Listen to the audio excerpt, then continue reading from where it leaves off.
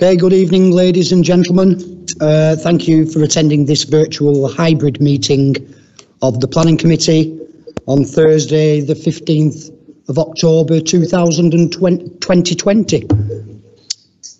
I'd like to wish my older brother a very happy 60th birthday, if I may. And that goes from all the Labour group. I'm sure your cake is collapsing under the weight of candles. Just before I start, I'd like to welcome Councillor Gareth Watson and Councillor Harry Hancock to the Planning Committee. Obviously, I would expect you to abstain when it comes to the minutes of the last two meetings, okay?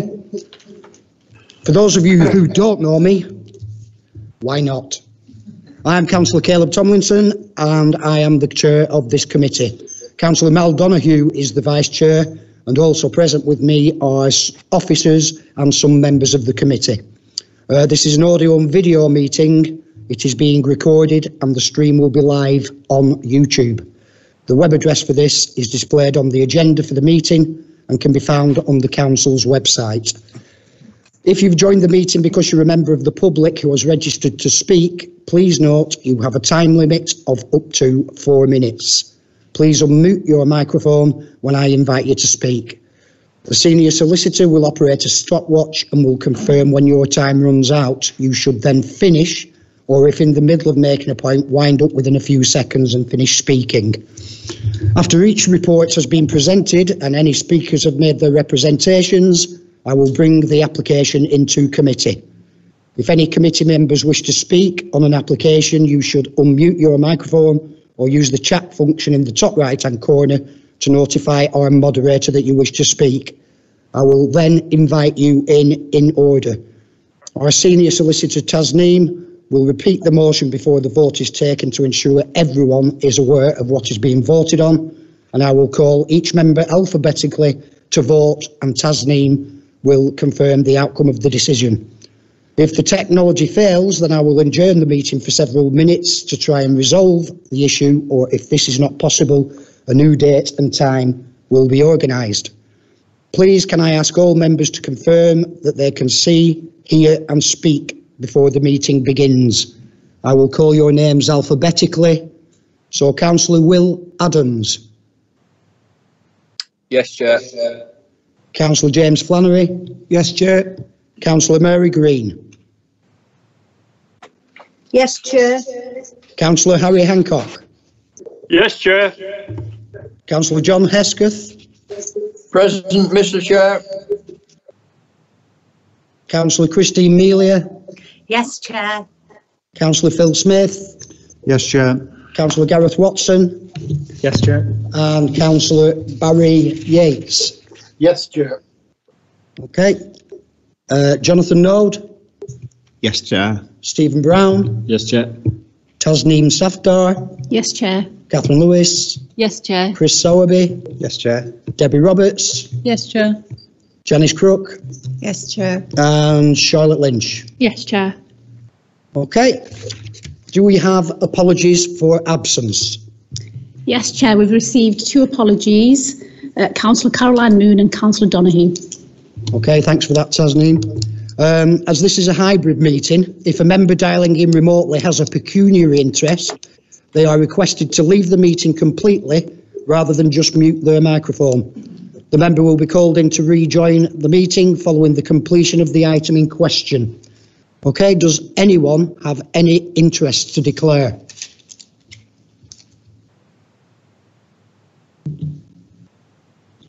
No, okay. Item agenda 4, minutes of the meeting held on the 17th of September 2020.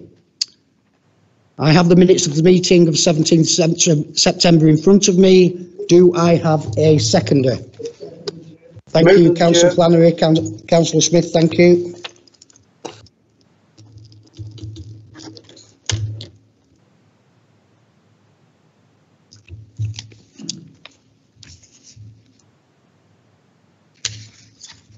Okay, can we vote on that? Councillor Will Adams? Vote. Councillor James Flannery? Approved. Councillor Mary Green? For. Councillor Councillor John Hesketh? Vote. Councillor Mick Higgett? No. Councillor Christine Melia? 4. Councillor Phil Smith? 4. Councillor Barry Yates? 4. Okay. Agenda item 5, minutes of the meeting held on the 21st of September 2020. I have the minutes of the meeting of the 17th of September in front of me. Do I have a seconder? I'll second those, Chair. Councillor Smith, thank you very much. We'll go to the vote on that one. Councillor Will Adams? 4. James Flannery? 4. Councillor Mary Green? I wasn't at that meeting, so I abstain. Okay, thank you for that. Councillor John Hesketh? 4. Councillor Christine Melia? 4. Councillor Phil Smith? 4. Councillor Barry Yates? 4. Okay, thanks very much for that.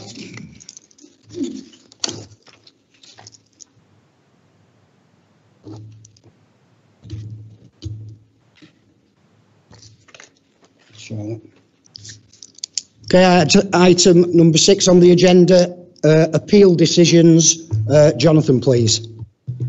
Thank you, Chair. Just one appeal to report this time. This relates to a property at 25 Midge Hall Lane. The application was a new permission in principle approach, which is only coming in the last couple of years. And this related to the erection of one dwelling within the curtilage of another dwelling in that location. Members who were on committee at the time may recall that the application for the development was refused because it was felt that it was against Greenbelt policy in that location. We've recently received the planning inspector's decision on this. The inspector considered looking at the area that the gap where the new dwelling would be built constituted infill. Interestingly, that they looked at the surrounding development and considered that the neighbouring car parking for the commercial use next door constituted a frontage, and therefore he felt that this development constituted infill in the green belt, and on that basis the appeal was allowed. This is quite interesting because it's the second very similar kind of decision we've had on infill in the green belt, so it's clearly something we need to be looking at moving forward, Chair. Thank you. Okay, thanks for that, Jonathan. Okay, agenda item number 7, land off Croston Road, Moss Lane and Flensburg Way, Farrington Moss. Debbie, if you'd like to present the report, please. Thank you, Chair. Let's get the report up. Okay, the site is a roughly 19-hectare tract of land comprising 3 parcels to the north of Bannister Lane in Farrington. It's part of the wider Site W housing allocation, with the southern part already being delivered by Kia and Miller Homes. The report refers to 2 applications, and it seeks reserve matters for the larger central site, which already has outline permission, and full permission for 2 smaller parcels, A and B. Following discussions with officers, it was agreed that to ensure a more cohesive development, the 3 parcels will be delivered as one, but we do need to make 2 decisions. To the east is Croston Road, that's a mixed type and height residential. To the north is Moss Lane, which has older, recently constructed and under development dwellings. To the south are the rear of properties on Bannister Lane, with the Kia and Miller sites beyond. This photograph doesn't show them, but they are there now. And to the west is the Flensburg Way bypass. In terms of development, the sites are considered to be in a sustainable location. There are no tree preservation orders, and it's flood zone 1, so least susceptible to flooding. The development also doesn't constitute environmental impact assessment development. The Site W is supported by the adopted master plan and the design code, which guide this proposal. So in terms of the proposal itself, we've got parcel A, which is in the northeast corner, and parcel B, which are in the southwest corner. Together they seek full permission for 121 dwellings. The main site has outline permission from 2014 for up to 400, and the reserve matters tonight comes in for 399 dwellings. In total across the 3 parcels, that would be 520 properties. And as mentioned, the site will be delivered as one, with a phased approach encompassing all 3 parcels. The proposal has been assessed against and is compliant with the adopted master plan and the design code for Site W. It's currently, the sites are well screened by mature landscaping, the majority of which would remain, but where it's removed it would be replaced, and we've had detailed landscaping plans for that. There's an area of public open space provided for to the north of the site, which would extend along the central link road. There'd also be in-site landscaping to private gardens and throughout the site. Significant planting scheme as detailed in full in your report, which more than compensates, and the council's ecologists and arborists are happy there'll be improvement in biodiversity and tree planting to compensate for any loss. The site will be built out over an estimated 10 years, phased in a anti-clockwise direction from the northwest corner. Construction traffic will come in from Flensburg Way and follow the build progress, and temporary compounds and sales and welfare areas built as and when. The proposal is a mix of semi-detached, detached and terrace properties in bungalow, two-storey and two-storey with roof accommodation. Higher properties tending to be towards the site centre, but the bungalows will be along Croston Road where the greater presence of existing bungalows to protect a residential amenity. Okay, the adopted master plan and the outline permission require primary access into the site from Flensburg Way, as you've probably seen, there is a new spur off the Flensburg Way roundabout, the tank roundabout that's already been constructed. Secondary access from Croston Road, and we've had a late objection to this, very late, it came in yesterday by Farrington Parish Council, objecting to this Croston Road access, but both are prerequisites of the outline permission and the master plan. The Croston Road will be a priority T junction. The link road from Flensburg Way will go through the site centre connecting Moss Lane and Bannister Lane. This is just a section at the top of the site that you can see. It will be 6 metres wide with a 2 metre footway on the western side and a 3 metre combined foot and cycle path on the eastern side. Secondary roads running an east to west direction in a really legible hierarchy. It's quite a grid formation. Traffic assessment shows that the majority of the junctions in the area will operate at capacity, but the capacity at the twin roundabouts will be exceeded. Now, they're the ones at Fiddler Lane, Croston Road, Flensburg Way and Farrington Road. But there are planned improvements as part of the city deal to accommodate all the development from all allocated local plan sites, and that will take this section into account as well. The applicant has undertaken extensive pre-application discussions prior to submission with the Highways Authority, and LCC are happy with all aspects, including access, internal site layout and parking provision. Environmental Health are also satisfied that the air quality report, which states that air quality is not a constraint to development. There would be 15 complementary house types, and there's some of the examples on screen. We've got the materials palette provided, and the house types reflect those on the wider site W, the Kia and Miller sites in the south, whilst respecting the mixed design of the existing units on adjacent roads. A lot of time's gone into making sure that these properties are compliant and protect the amenity of existing and future residents, and it is fully compliant with the council's separation standards. The scheme includes an appropriate boundary treatment, some domestic fencing, others acoustic fencing where properties are closer to Flensburg Way and noise levels are going to be higher, but Environmental Health are satisfied and in noise terms have no objection. And officers can confirm that the scheme is compliant with the various design policies and the adopted design code. Turning to affordable housing, there is a 30% affordable housing requirement. The outline provides for 15% on the main site and 15% as an off-site contribution. Now that's already been paid, and we've got £2.1 million or thereabouts from the applicant. The full sections, which are parcels A and B, the 121 properties, need to secure 30%. As agreed with the rest of the site, the applicant proposes to deliver the affordable housing across the site, across the 3 parcels, and in total there will be 18%, that's 96 units in addition to the 15% financial contribution that's already been paid.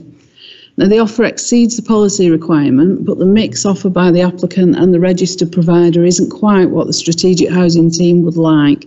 But we've got to take into account that there is £2.1 million, which has already been paid, and it's available for the council to spend on affordable housing off-site in any way it sees fit.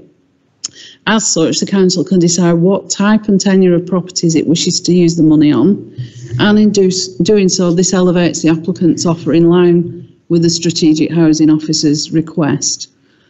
Affordable housing is tenure blind, and as you can see on the screen, the ones with the red edges are affordable. There are quite a number on the western side, and as the phasing is anti-clockwise, the majority of the affordable housing would be delivered early on, which gives us social benefit. Okay, just a couple of photographs, cobbled together a little bit, but there's a view from Bannister Lane. It's well screened at the Bannister Lane end from Flensburg Way. You can see the Flensburg Way roundabout and the properties to the north. There's a view from the new spur at Flensburg Way. The roundabout would be behind me. Again, new properties on the left. This is Moss Lane and this is the site. Croston Road will be on the left. And this will be the proposed Croston Road access between 310 and 326 Croston Road. Forgive me if I got that wrong, I've not written it down, but the new access will be from here. This is a secondary access. And this is a recently added spur to the Flensburg Way roundabout, the primary access. Ground surveys assessed by Environmental Health, and they are satisfied, but many members will have received an email from a resident about anthrax presence on the site. Concerns appear to come from anecdotal evidence, but to put minds at rest, in addition to the formal assessment by Environmental Health, Public Health England have been contacted, and they confirm that there are no reports or records of anthrax in the area. In addition, the applicant also supplied a briefing note from their own ground specialist, which states that there is no recorded human cases in the UK. There are only 2 recorded cases between 1997 and 2014 from soil contamination or development of land used by livestock, non-human cases.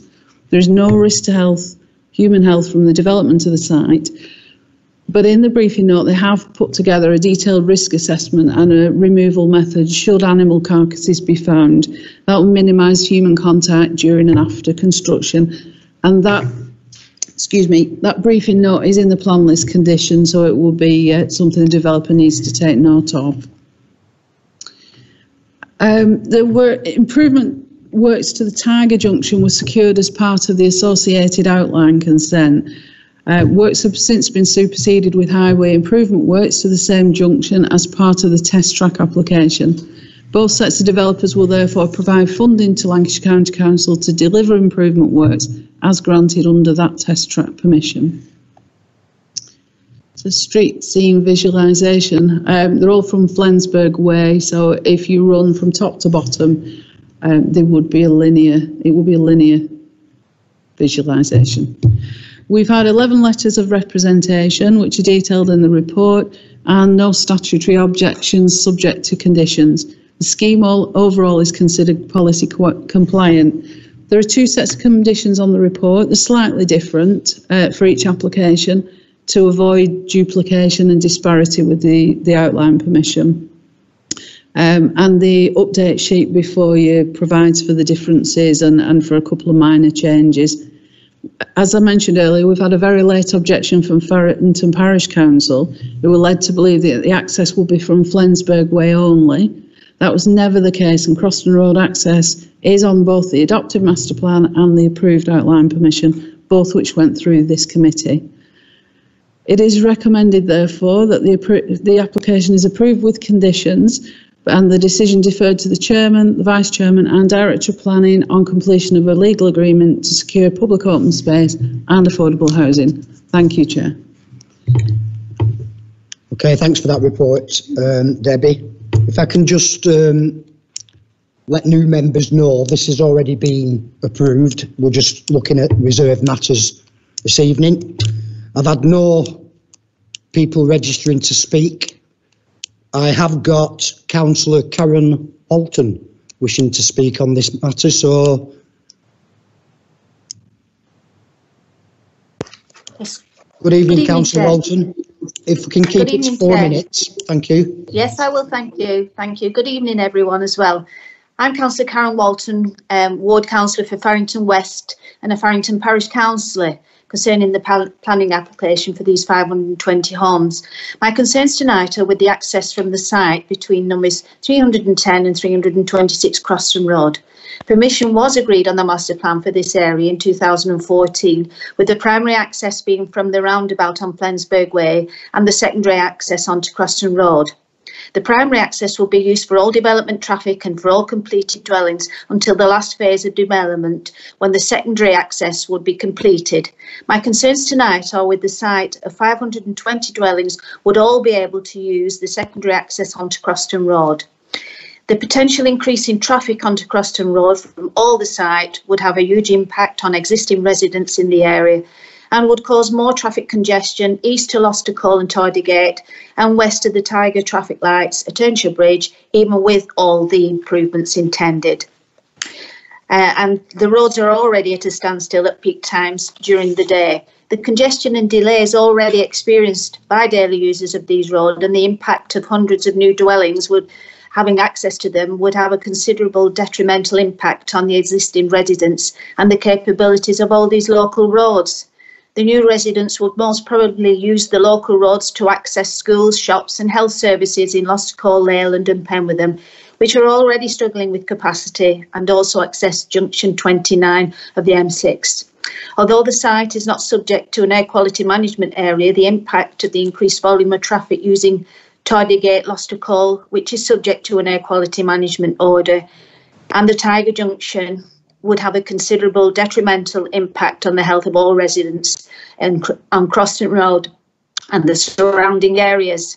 I'm asking the Planning Committee tonight to reconsider the secondary access onto Croston Road for all the dwellings on the site and consider perhaps only the dwellings from the last phase of development should be allowed to use the secondary access.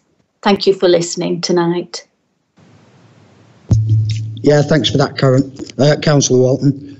Debbie, have you got anything to... No comments to make on that? Other than to reiterate that this application has got permission, traffic impacts and air quality assessments have been made and assessed as acceptable by the relevant bodies. That's it though, thanks, Chair. Okay, thanks for that, Debbie. Chris? Thank you, Chair.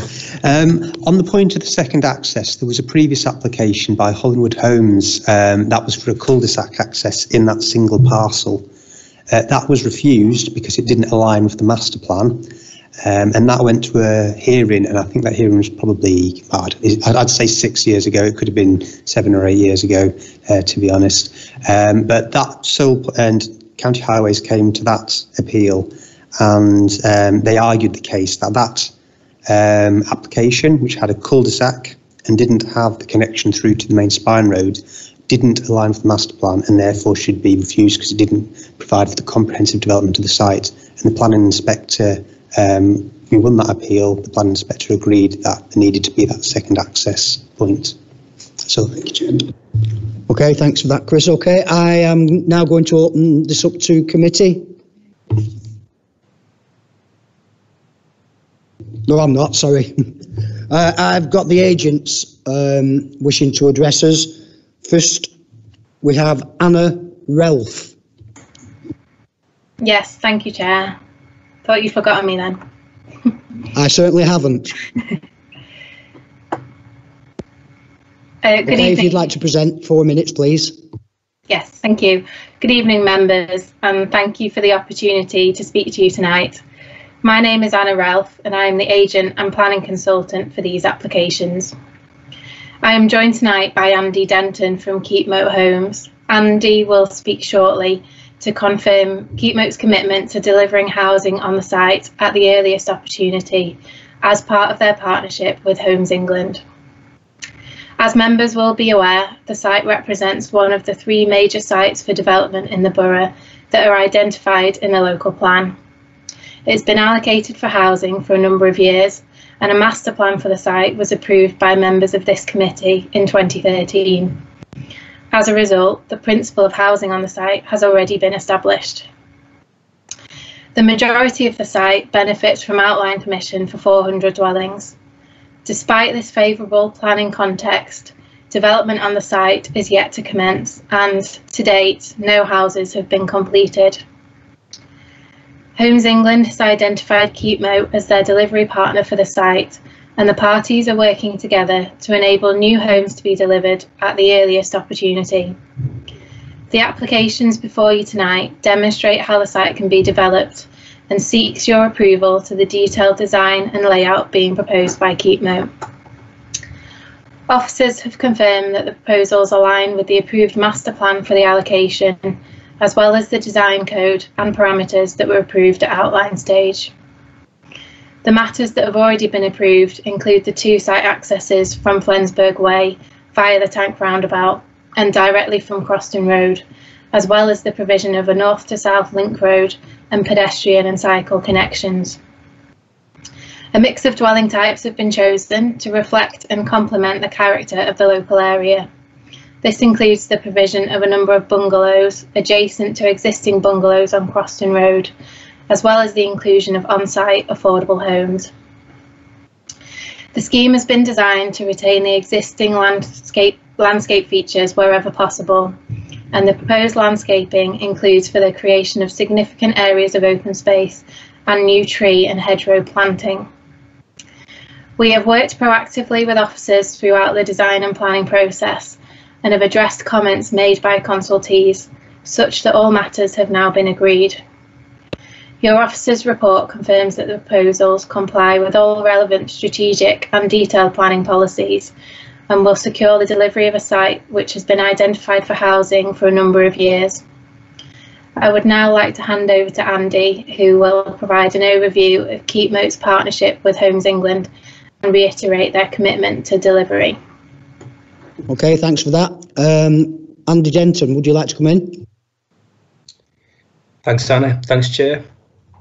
Good evening, members. My name is Andy Denton and I am Head of Land and Partnerships at Keepmoat Homes.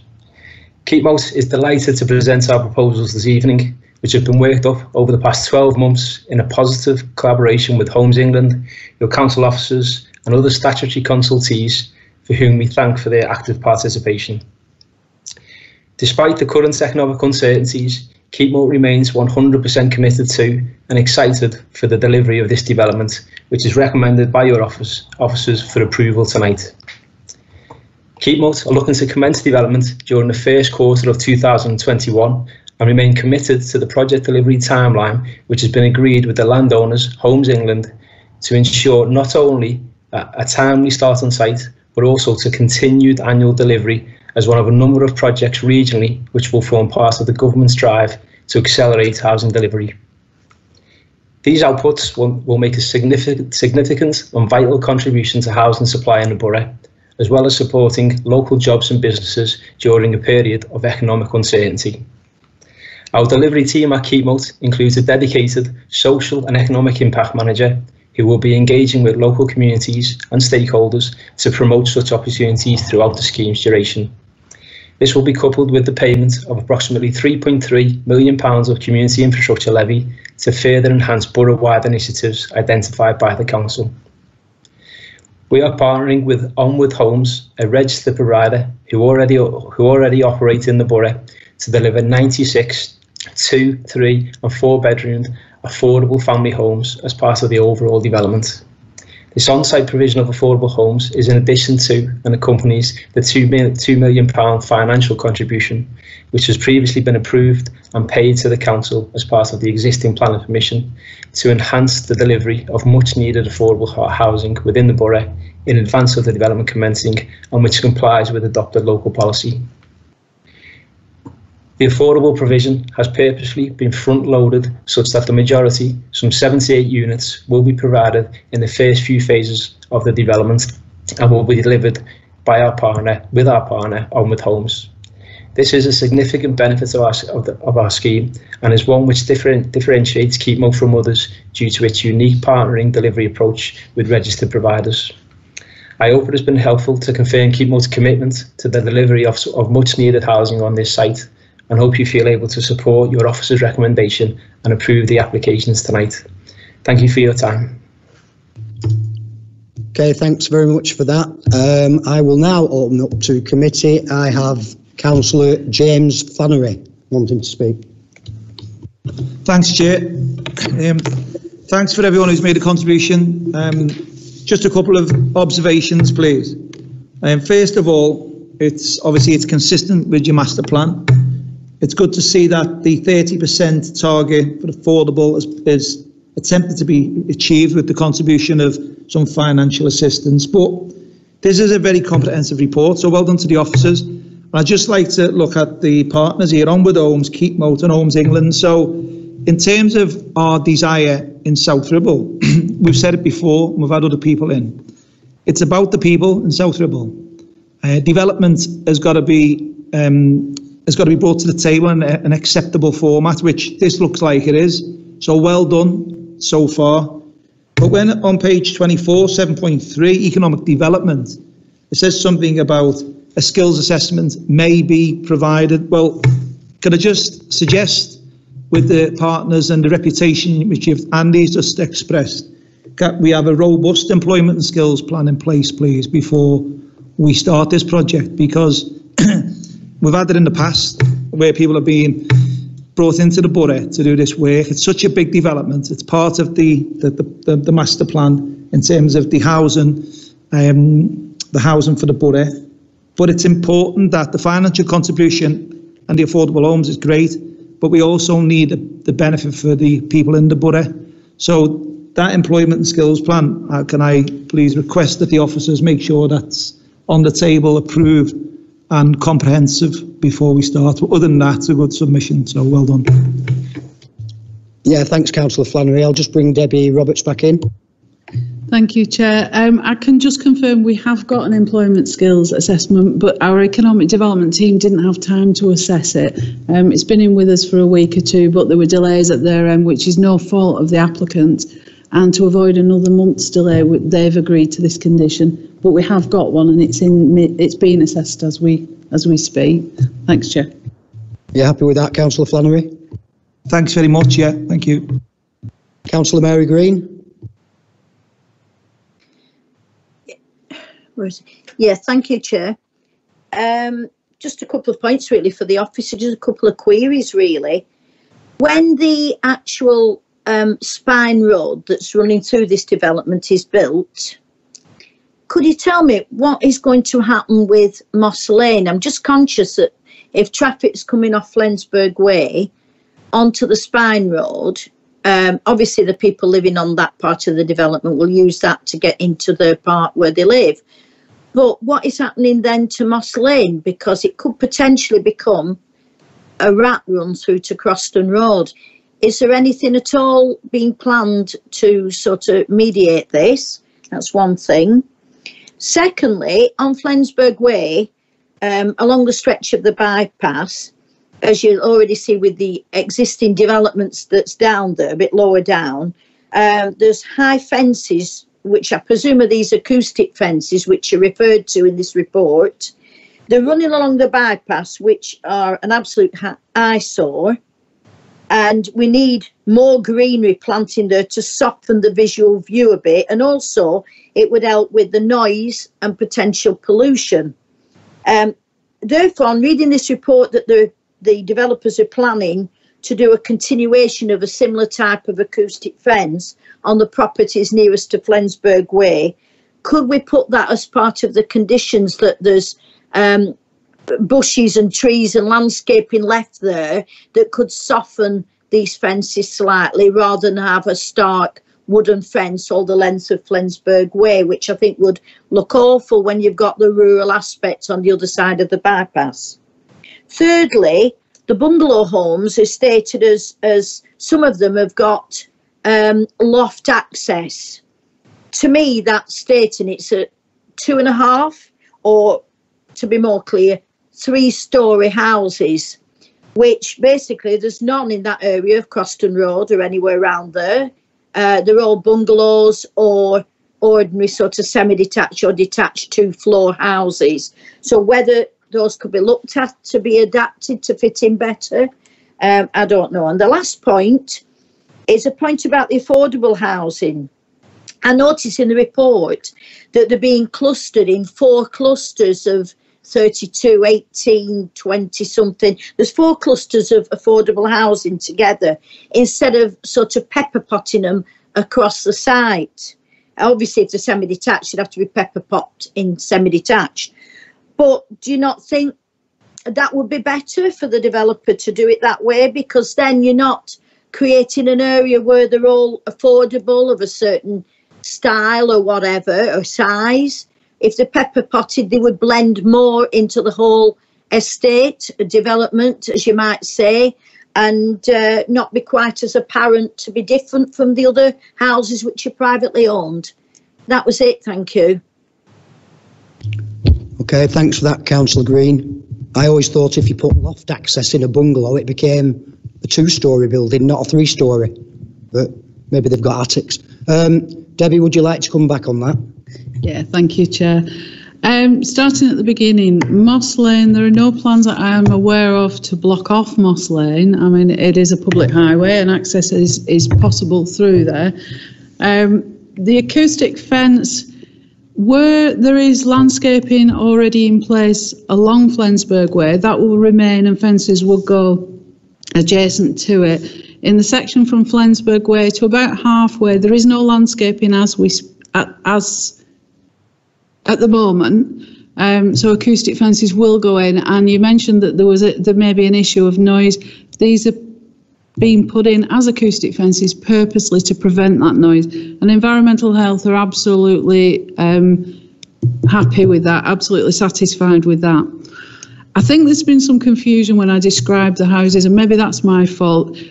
The bungalows will be on Croston Road. Now, the bungalows won't have loft access. They will be single-storey properties. Throughout the rest of the site, there will be 2-storey houses and 2-storey houses with loft accommodation. They're not a full 3-storey in the main. They are 2-storey with, as I say, loft accommodation instead. Affordable housing clustering, yes, I agree, they should be pepper potted, but because of the large number, for registered providers, there is a maintenance and management issue if all of these properties are in different locations. Our strategic housing officer is happy that we're going to cluster these, and as I mentioned in my speech earlier, they are tenure blind, so they won't all be the same property and obvious from the rest of the site. Thank you, Chair. Okay, thanks for that, Debbie. Chris Sowerby. Thank you. Just a couple of points of clarity. There's a condition on the associated outline that requires the severance of Moss Lane, so there'd be no potential rat run there. You would not be able to get from Moss Lane to the tank roundabout as you previously could. And on the point of 2-storey properties, when we previously brought the Kia application to Planning Committee, which was about 1.5 years ago, there was an assessment done, and just shy of 30% of the properties on the Miller site to the south are 2.5-storey properties, and a similar amount was approved on the Kia development. So there is some within the Miller, and there's some coming forward within the Kia development that's currently under construction. So thank you, Chair. Okay, thanks for that, Chris. Councillor Mary Green, were you happy with that? Well, not really happy on all the responses, but thank you for the comprehensive reply from the officers. Thank you. Okay, thanks, Councillor Green. Councillor Phil Smith. Yes, thank you, Chair. My main concern is the highway network. Both Flensburg Way from Leyland to the tank roundabout, which, if I remember rightly, is supposed to be dualled at some stage. I don't know whether it shows that on the plan. I didn't quite pick it up. It wasn't really detailed enough. And then obviously the 582 itself. As a council, we know the discussions that have been had at City Deal with regard to the 582 dualling. We've been very, I suppose, forthright in what we're asking for there. That it's infrastructure before development. Whilst there has been some development of the infrastructure on the 582, I don't think it any way deals with the traffic issues that we have there. All it actually does, and it's been a vast improvement, but all it does is move the traffic jam a bit further down the road. I would like to see something in here that would guarantee parts of the 582 completing at least from the tank roundabout down to where it's at the Penwortham area where the 582 has been dualled up.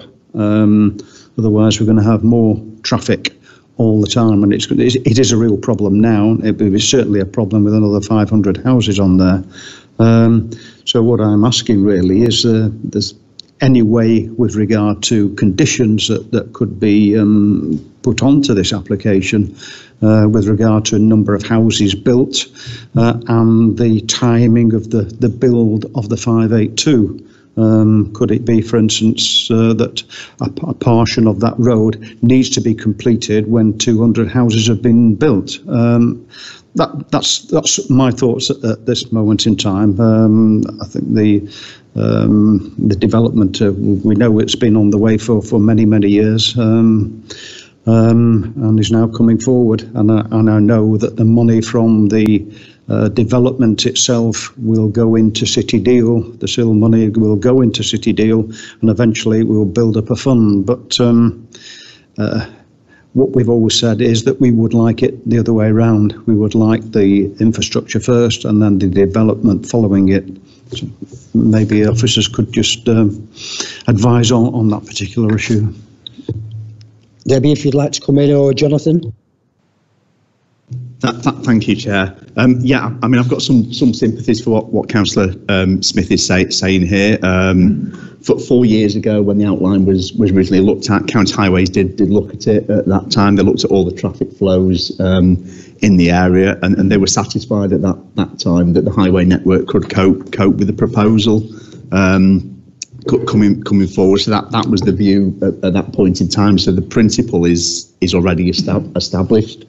If you like, I think what Councillor Smith is asking for is the prospect of pushing on what's termed a Grampian condition, where you'd limit the amount of development now because of the outline application that's already been granted on the site, and that the County Highways have already looked at the highway situation. We're not able to put one of those on in this instance, but while sympathising with the view, it's probably worth highlighting. I think since the outline consent's been granted, there has been improvements. There's been the roundabout itself has obviously been massively changed to accommodate development, and then you've got the junctions all the way along the 582 as well. So, but it is missing that dualling bit at the moment.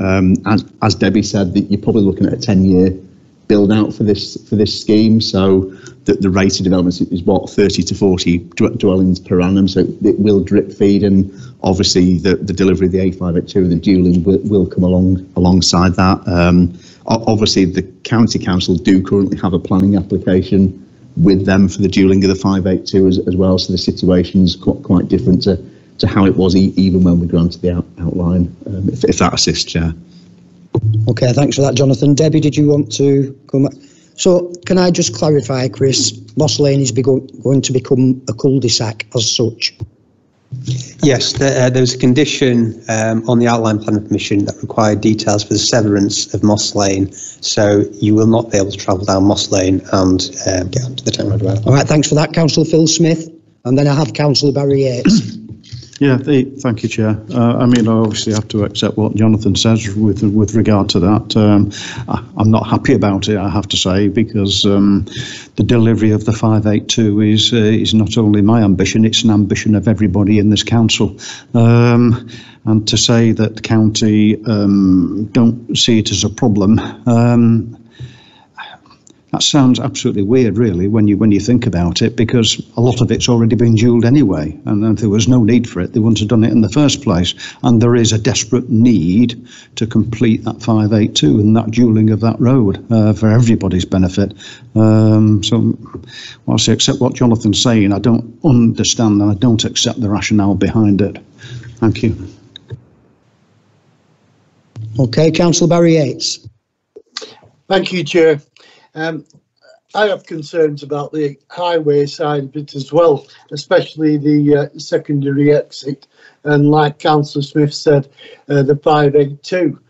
But unfortunately, things have moved on since this was outlined, and we can't belt and braces it now. That should have been done at a different time. And highways are looking at it. It's in the programme. So in saying that, I'd like to second the application.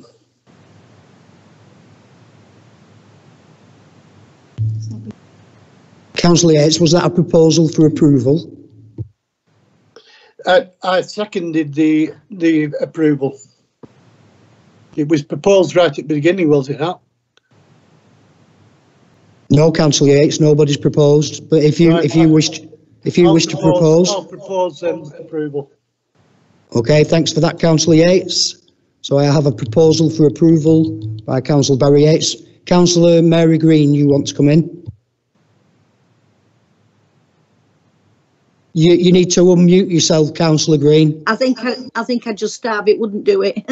No, yeah, you have now. I'm on now, yeah. No, it was just to concur with Councillor Smith, actually, but also the B5253 south from the tank towards Leyland, that should also be dualled. I don't know if that's included in the plans. I'll bring Jonathan Nord back in with that one. Yeah, thank you, Chair. The plans that are with the County Council at the moment show dualling from the tank roundabout southwards to the Longmeany Gate roundabout, so along that stretch as well as the 582, yes. Thanks for that, Jonathan. Okay, so I have a proposal for approval.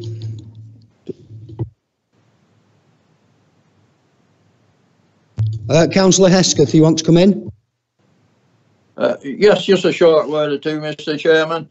This site has been on the cards for a good number of years, and it is a designated site within the South Ribble local plan. But as a number of the councils are, they have a little bit of worry as to connection with the 582. I don't like to keep repeating it, but we do have reservations about that. But at the end of the day, it does look like a nice site and well designed, and I can go along with the recommendation, Mr. Chairman. Thank you. Okay, thanks for that, Councillor Hesketh. Okay, so we have a proposal for approval, a seconder. Do we have any other proposals? No. Okay, we'll go to the vote then. Councillor Will Adams. 4, Chair. Thank you, Councillor Adams. Councillor Flannery. 4. Councillor Mrs Mary Green. 4. Councillor Harry Hancock.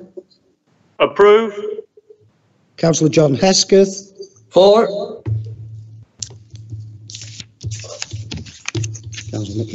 Councillor Christine Melia. 4. Councillor Phil Smith. 4. Councillor Gareth Watson. 4. And Councillor Barry Yates. 4. And I am also for approval. Taz, can you confirm the outcome of the vote, please? So that's a unanimous vote there for approval as outlined in the officer recommendation. Thank you. Okay, thanks for that, Taz. Okay, Agenda item number 8, land at Cottage Gardens, Bamber Bridge. Over to you again, Debbie, please, to present the report.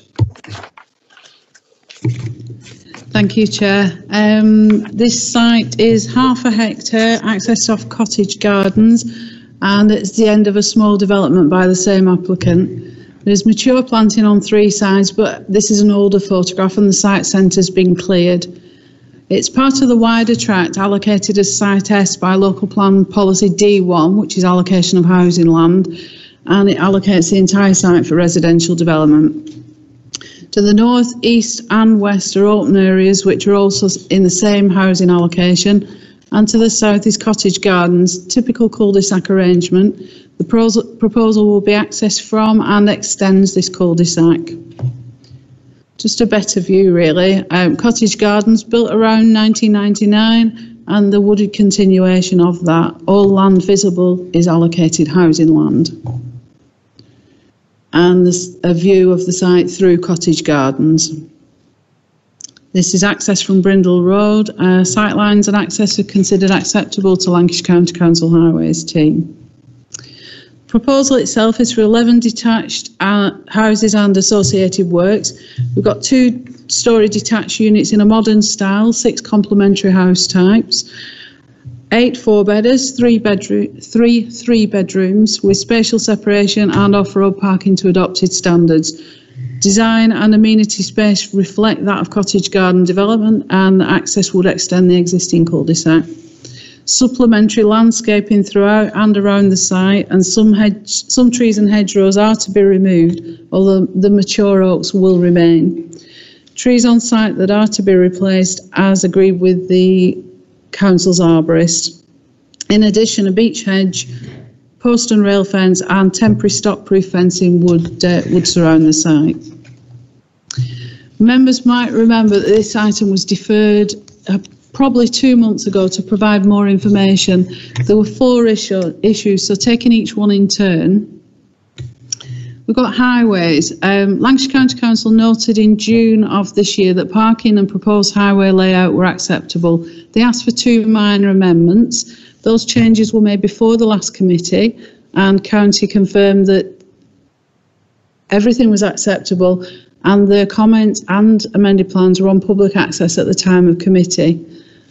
Lancashire County Council comments were sought again after deferral, and they confirmed that the plan was still acceptable, that the minor amendments had been made and agreed to, and that any concern relating to highways was reaffirmed as satisfactory to County Council.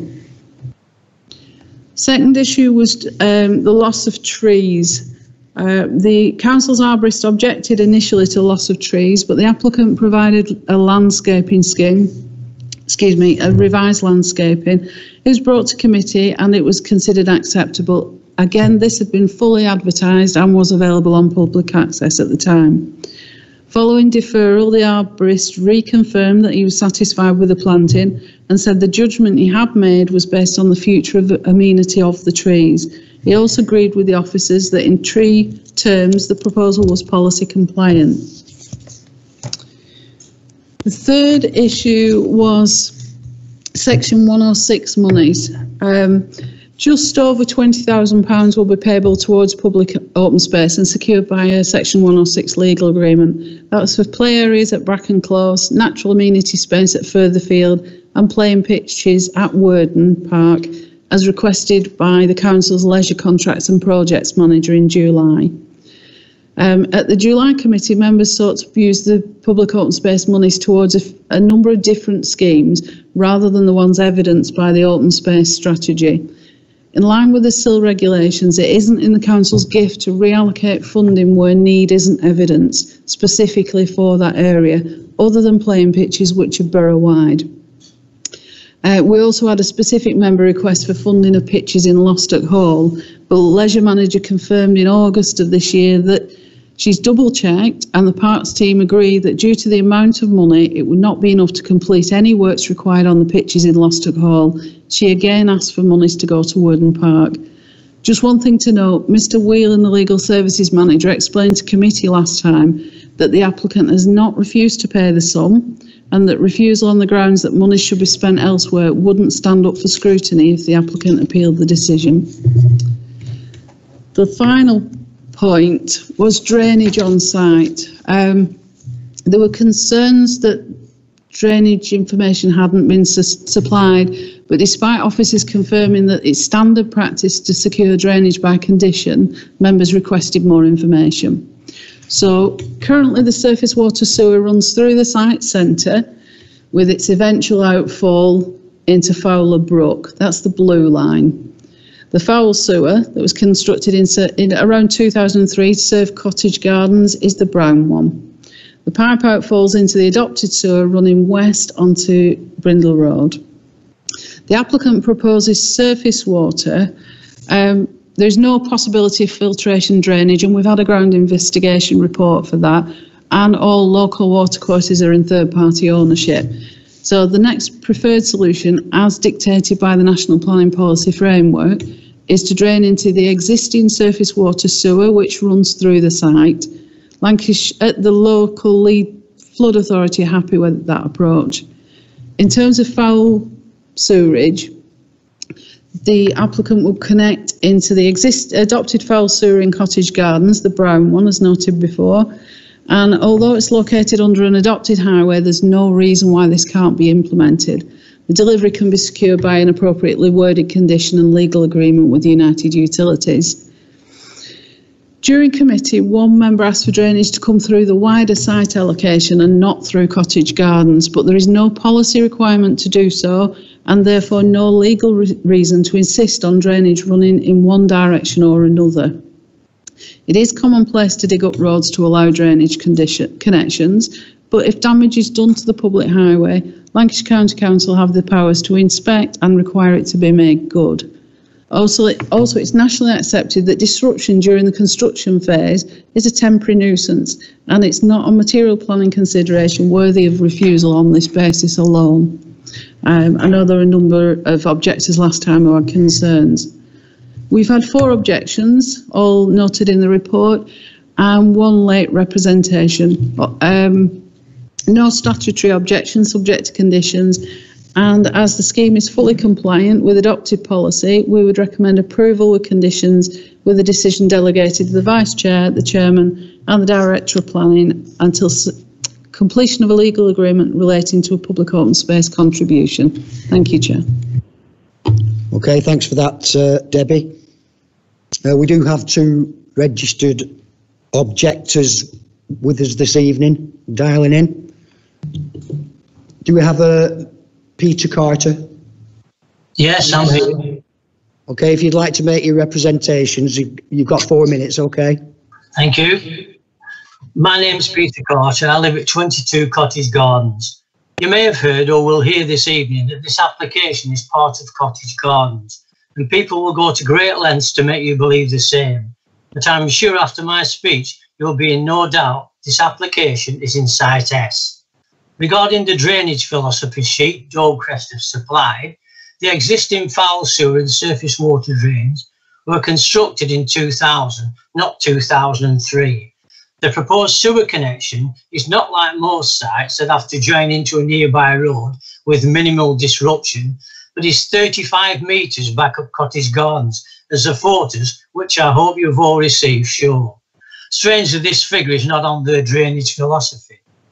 What I find puzzling is that if this piece of land was going to be developed in the future, surely the simplest thing while all the sewers were being put in, and with the surface water drain running right down Cottage Gardens through the proposed site to the outfall drain on the persimmon part of Site S, why on earth would you not run a sewage pipe in the same cutting and up to the boundary of this land while the road was dug up and have a simple connection later?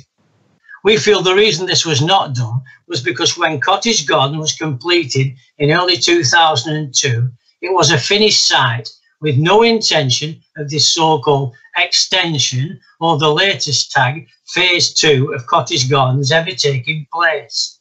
On the drainage philosophy plan, I've got to say, I've never seen such blazing red boundaries to a site that do their best to cut it off from Site S and make it part of Cottage Gardens.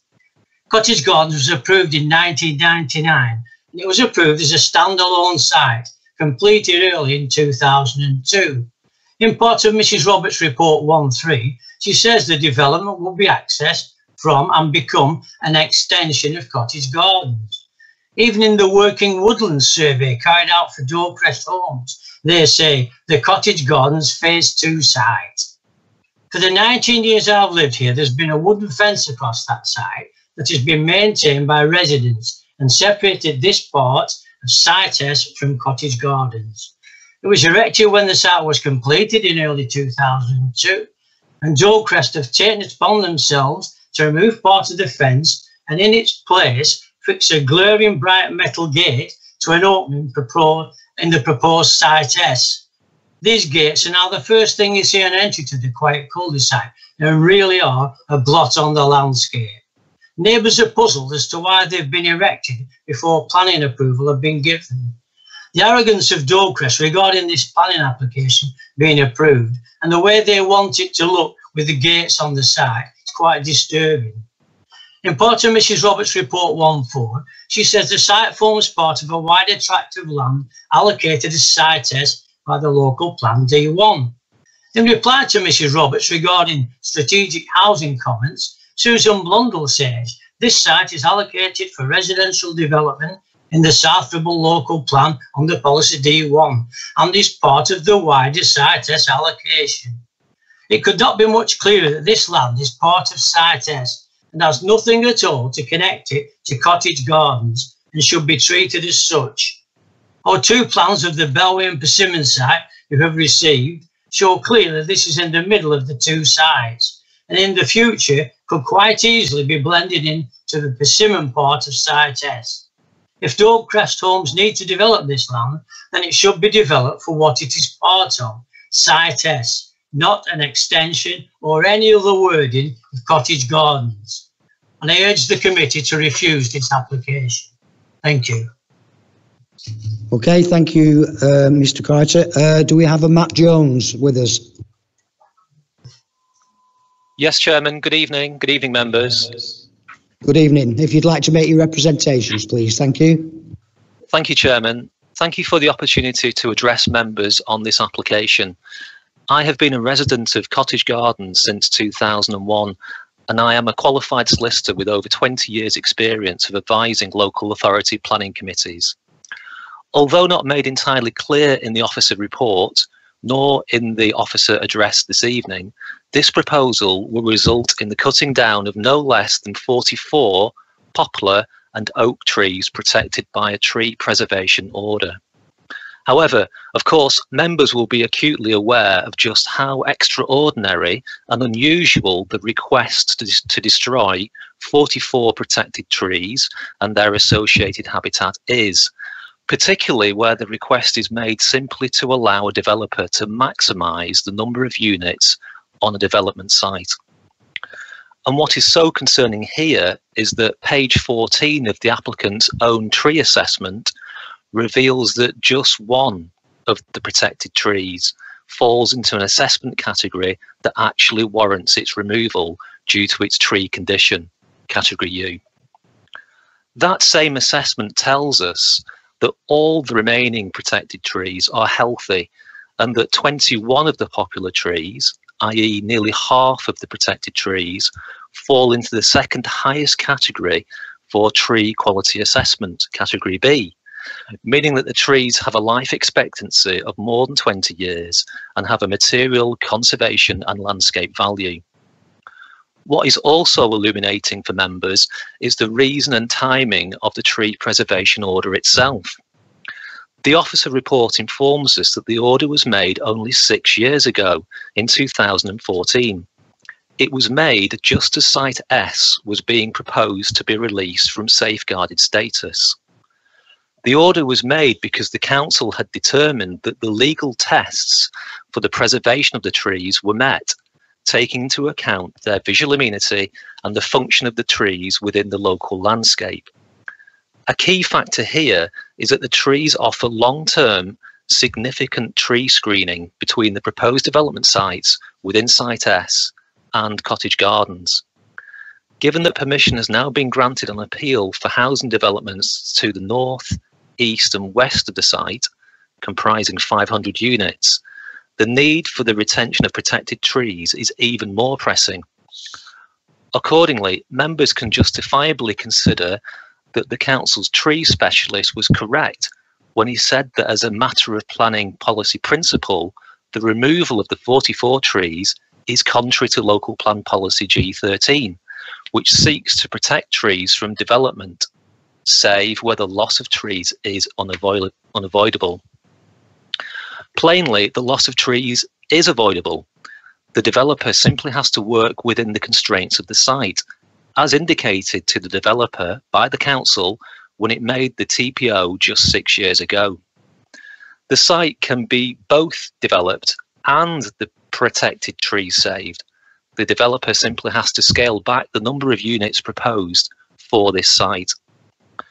The proposed planting of a limited number of small stature trees, which isn't even on a 2-for-1 basis as required by policy, does not make the application compliant and does not mitigate the loss of mature, healthy, protected trees.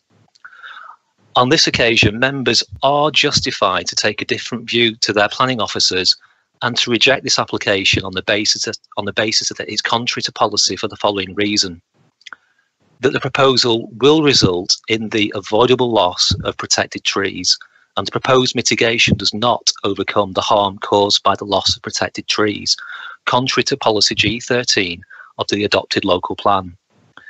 Even if the developer were to appeal, this reason for refusal would likely stand scrutiny, and in any event, a refusal may well see the developer coming back with a policy compliant application. Okay, Mr. Jones, you've had just over 4 minutes. You need to tie up, please. Certainly, Chairman. I'll just conclude now. Okay, thank you. Thank you, Chairman. Members will be aware that the issue of trees is not a closed matter, despite what your officers said earlier. Paragraph 1.1 of your report explains that the matter was deferred from committee in July to seek clarity over a number of issues, including the tree issue. Plainly, the issue of trees isn't concluded and must be addressed by members this evening. I would therefore urge members to reject this application in its current form. Thank you, Chairman. Okay, thanks for that, Mr. Jones. Debbie, is there a tree preservation order on these trees, please? Thank you, Chair. Yes, we'll go backwards then with the comments. With regards to trees, yes, there are, and it's noted in the report. And the council's arborist did object to loss of those trees initially. The applicants supplied us with a much better landscaping plan, replacement plan, and taking into account the applicant's own tree report, which said that there's an increasing risk of root failure in high winds, which would impact both new and existing dwellings, the council's arborist is happy with the new planting scheme and loss of the protected trees. With regards to Mr. Carter's comments, the report doesn't say that this scheme is part of Cottage Gardens, only that it will be accessed from, and the road itself will become part of the Cottage Gardens road, and that's true. Drainage, United Utilities and the local Lead Flood Authority are both satisfied with the approach that's been put forward, subject to a little bit more detail. We've got the basic principle here, and this is nothing unusual. And whilst Mr. Carter he's mentioned previous schemes, and yes, possibly previous developers might have dealt with this in a different way, but the fact remains we need to look at this scheme as it stands in front of us, and the drainage as put forward by the developer. Thank you, Chair. Okay, thanks for that, Debbie. Okay, I have a registered member not on committee, Councillor Jim Marsh. Councillor Jim Marsh hasn't actually dialed in, so I presume he doesn't want to speak on the issue. Okay, we have the applicant stroke agent, Christy MacDonald. Would you like to speak? Thank you, Chair. Can you hear me okay? Yes, we can all hear you over here. Excellent, thank you. Members of the Planning Committee, I do not intend to take up too much of your time unnecessarily this evening, because the case officer dealing with this planning application has produced a highly detailed and robust report which covers all the relevant material planning considerations and the report clearly shows there are no valid planning reasons why planning permission should not be granted subject to the signing of the Section 106 agreement. By way of a brief introduction, my name is Christy MacDonald and I'm a Chartered Town Planning Consultant for Stephen Abbott Associates LLP. When this application was before the Planning Committee last time, I was not instructed by the applicant and had no previous dealings with the application. But after it was deferred, I was instructed to review the application and provide advice on what the application was lacking and if there were any amendments that I would suggest. After reviewing the scheme and all the relevant submission documents, it was my professional advice that the application was worthy of approval without any amendments being made. However, it was appreciated that questions had been raised by local residents and members about the drainage at the last meeting and that no drainage details had been submitted at that point. Therefore, to provide local residents and members with some comfort on the issue of drainage, a broad drainage strategy has now been submitted to the Council and the lead local flood authority. The lead local flood authority have since responded, confirming that they have no objection to the approach proposed in the strategy. Given this, there are no technical objections to the planning application. This includes the Highways Authority and the Council's arborist, who have both been fully consulted on the proposals. I understand that concerns have also been raised about the condition of the access road and potential damage to it during the construction stage. Whilst the existing condition of the road is the responsibility of Lancashire County Council, the Highways Authority, the applicant has confirmed that in the event of any damage being caused to the road by construction vehicles or anything else, the road will be repaired and made good by Daubcrest Homes. All cottage gardens have been photographed for these purposes to ensure that the road is left back in the same condition. I am also of the understanding that my client, Dimpna Boylan from Daubcrest Homes, has walked the road with Mr. Carter, a resident who has just spoken and lives close to the application site. She has listened to his concerns and she has explained to him in person that any damage caused by the construction vehicles or anything else during the construction phase will be repaired. I do not think that I need to take up any more of your valuable time, and it is hoped that you agree the officer's recommendation and grant planning permission for the 11 houses. Thank you again for your time. Okay, thanks for that, Christy MacDonald. Thank you. Okay, I'm now going to bring the application into committee. If you wish to speak, please either unmute your mic or use the chat button. Councillor Flannery. Thanks, Chair. Yeah, I remember this one from last time. I'm going to be completely honest, and I know what the report's saying, but I'm uncomfortable with what I'm hearing here. Once again, the challenge for all of us is we've got a policy compliant application, which we're being told, but there are some ambiguities. There's some ambiguities in terms of the local plan, in terms of tree protection. This looks like a development of convenience, which I think the applicant probably, I understand, I don't think there's any malice in what they've done here, but you can clearly see that it fits with an extension of an existing cul-de-sac. Mr. Jones and Mr. Carter have articulated their views very well, and you know, we're here to sort of help and endorse as much as we can balance in terms of our residents. But to see 44 trees getting cut down like what's being proposed in an area which is surrounded for development with no trees at all seems it just doesn't seem right. There's something incongruous, something inconsistent here. And it looks like it might be a development of convenience through an existing access position rather than Site S, which is being identified for development, which is another way. So I'm just going to reserve my view for now, but I am uncomfortable with some elements of this application. Thank you. Okay, thanks, Councillor Flannery. Councillor Barry Yates. Right, thank you, Mr. Chairman. Just before I move on, I just want to correct the officer. Part of the deferment was because in the last agenda it was a standalone item saying that Gregson Lane, this piece of, Cottage Gardens and this piece of land was a standalone item. I'm glad that we've moved on from there. And also just to say that us as members of the committee, even though information is online, we shouldn't have to go looking for it.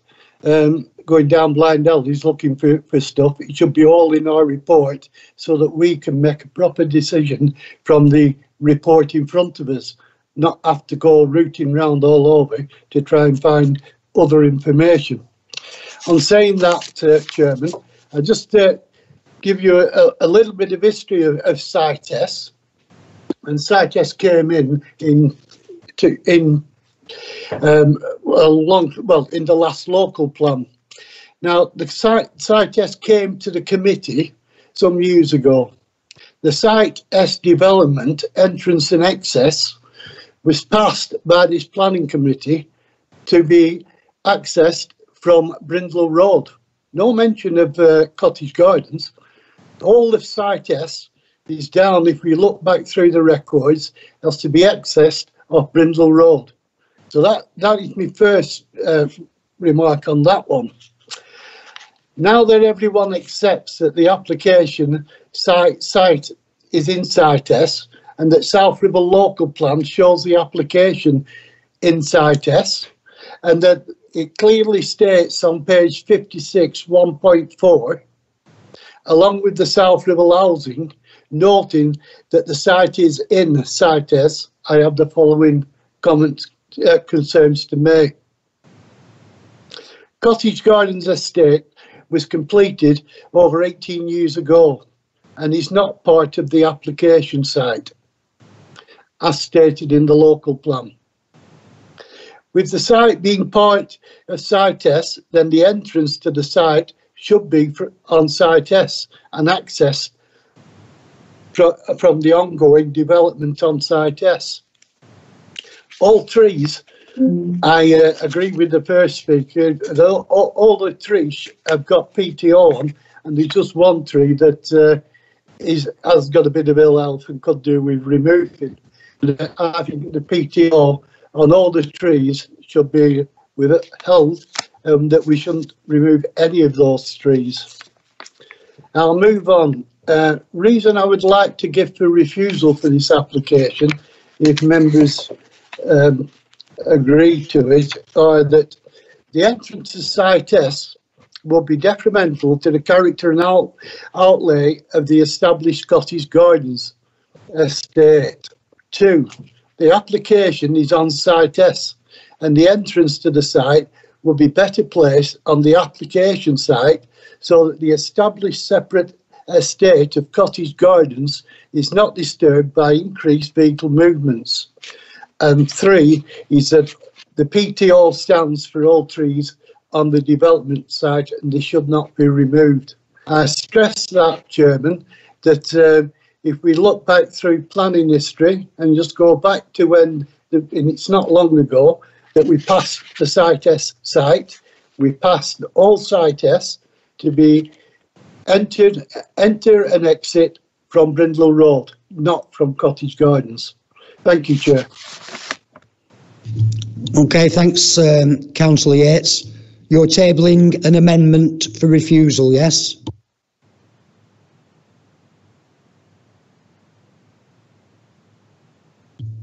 Councillor Yates. Sorry, Mr. Chairman. I'm proposing refusal. It is an amendment, yes. Okay, thanks for that, Councillor Yates. Councillor Watson. Thank you, Chair.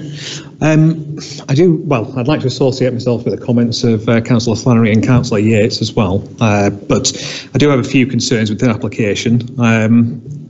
As has been mentioned, it's clearly part of CITES.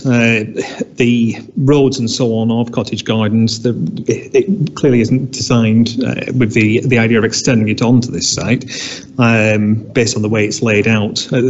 I appreciate Highways have said that access is acceptable, but there are 2 very narrow points as you come immediately on to Cottage Gardens and turn right, and then as you go past the houses that lead on to the site, they are very narrow. I do believe the drainage and sewage could be accessed through CITES, as I would have assumed it would have been done so, as the fact that everything was coming off of Brindle Road. In addition, as Councillor Yates has mentioned, the access from Brindle Road going through Site S to this site seems a better way of doing it rather than disrupting Cottage Gardens, which is separate to it. The tree preservation order is clearly one of my biggest concerns. I recall when I was listening into the previous meeting where this was mentioned, there was a mention of poplars' life expectancy being very short, and generally, yes, this is true. They do tend to grow fast and die fairly young. But I've done a little bit of research. I've been onto the site to look at them. I've gathered some of the leaves, and I admit I'm not an arborist, but they appear to be black poplars, which are on this site that are under the tree preservation order. They tend to live to about 200 years, those particular trees. So they are actually quite substantially long-lived for poplars, if they are that tree type. In addition, they're actually quite rare in this country. There's only 7,000 of them in the UK, of which only 600 are female. So that's a concern. I'd like to see if they were black poplars. Of course, there's even more reason for them to be under the tree preservation order and for them not to be removed. And I'm worried about the precedent it sets if we do start removing trees under tree preservation orders just to fit more houses onto a site. Finally, I have another concern, which is, of course, this is a separate developer getting 11 houses on, which means that it doesn't have to meet the affordable housing threshold. This obviously then removes a certain number from the main Site S development, which means that potentially you could have less affordable houses built as a whole on the actual site. So it could almost be a way to potentially reduce the amount of affordable housing that the main site developer is looking to actually create. And obviously we have a substantial need for affordable housing in the area. So I believe it's certainly something that concerns me. That's everything. Thank you very much. Oh, sorry, I would like to second, of course, Councillor Yates's. Okay, thanks for that, Councillor Watson. Thank you. If I can just point out that on the development of 11 houses, you don't have to supply any affordable homes, okay? Just for future reference. Yeah, sorry, that's my point I was making, Chair, was that you don't have to do so, which means that you can remove those 11 houses from the main developed Site S, which reduces the amount overall as a percentage. Okay, thank you. Thanks for your... So you're seconding refusal? Yes, Chair, thank you. Okay. Right, do we have any other proposals? Anybody else wishing to speak? Councillor Smith? Yes, thank you, Chair. I have the same reservations I had last time, to be quite honest, with regard to the trees. I think it's appalling that they chopped 40 odd trees down. I think the arboriculturist has got it seriously wrong. I'm not an arboriculturalist, but you know, it just does not look right. It doesn't sound right. It doesn't feel right. Regard to the highways, well, we all know county highways, and you know, Chair, that county highways don't get it right every time.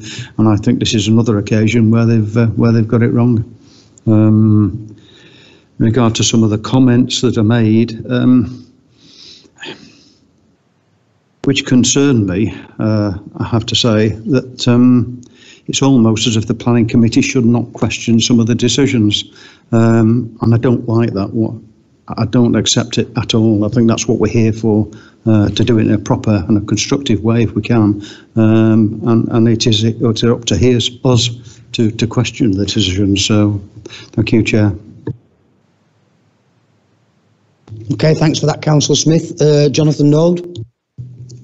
Thanks, Chair. Just a few comments on that. I think there's 3 reasons for refusal proposed. So one's obviously relating to the highways. We've obviously got the views of county highways, and they're saying it's technically safe to achieve that access. I've just been having another read of the local plan on Site S, and what it doesn't say is it talks about having two separate accesses in there, but it doesn't specifically say that shouldn't be from Cottage Gardens. So that's quite open in terms of what the local plan says. So I think that one will be quite weak moving forward. There's obviously the drainage issue. We've got comments from the local lead flood authority saying that there's a technical solution there that works. And then the final one is the trees, and I think out of the 3 reasons for refusal proposed, that's probably the strongest one that's there.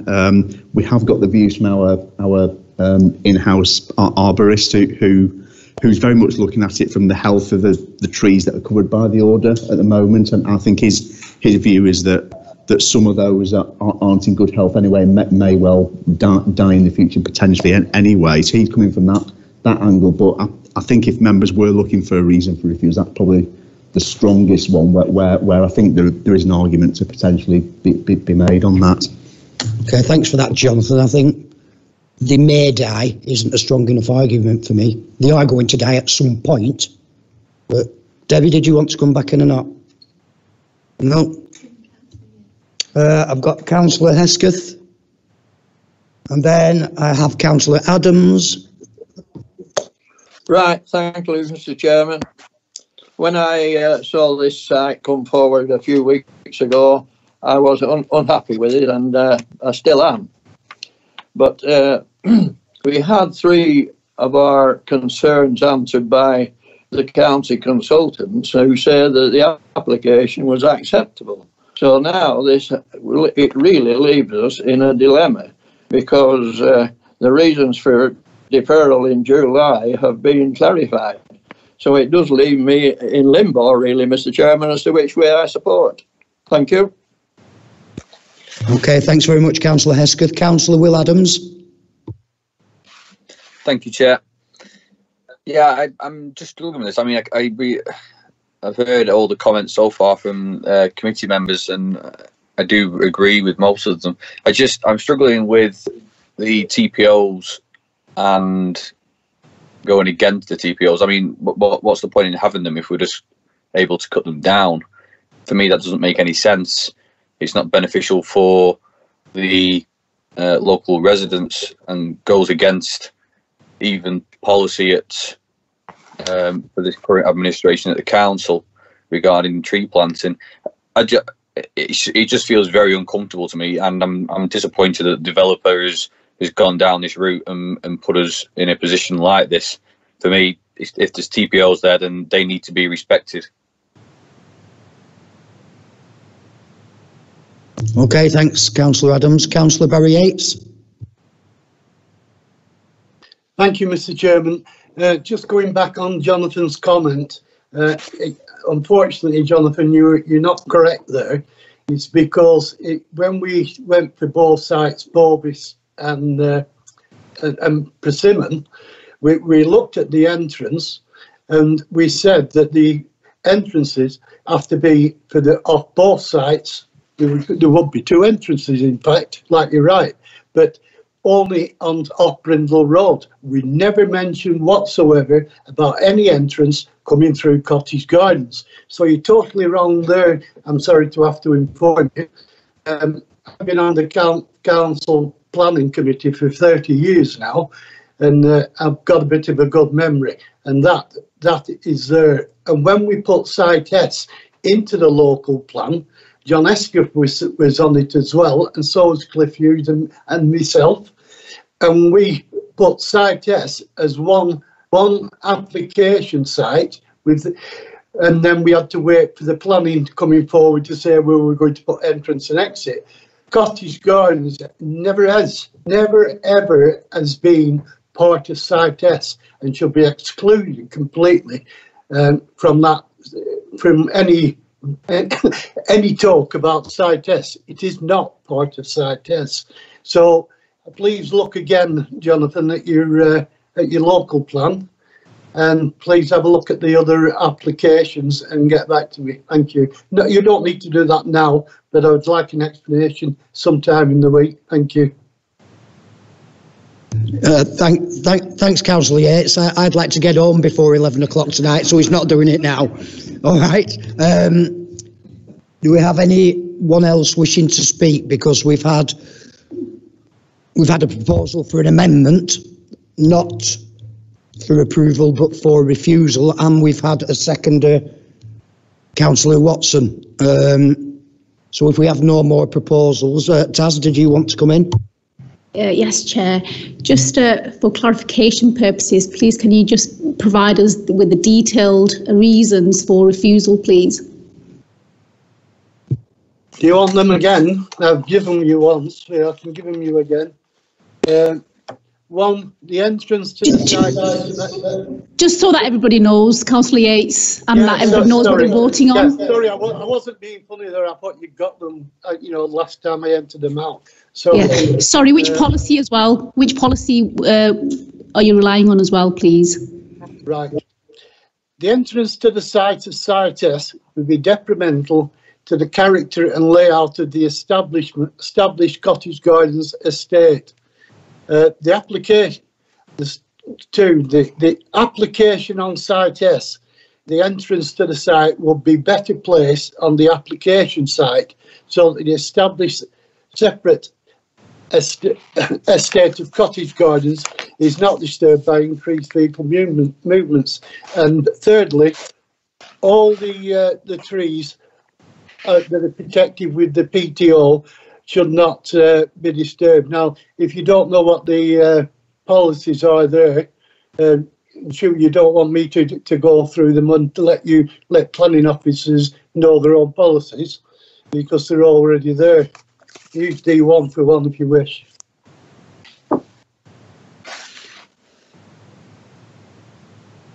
I'm led to believe that the policy that's been relied on is policy G13, is that correct? For the trees aspect, yes. Thank you. Right, okay. So we're going to be voting on refusal.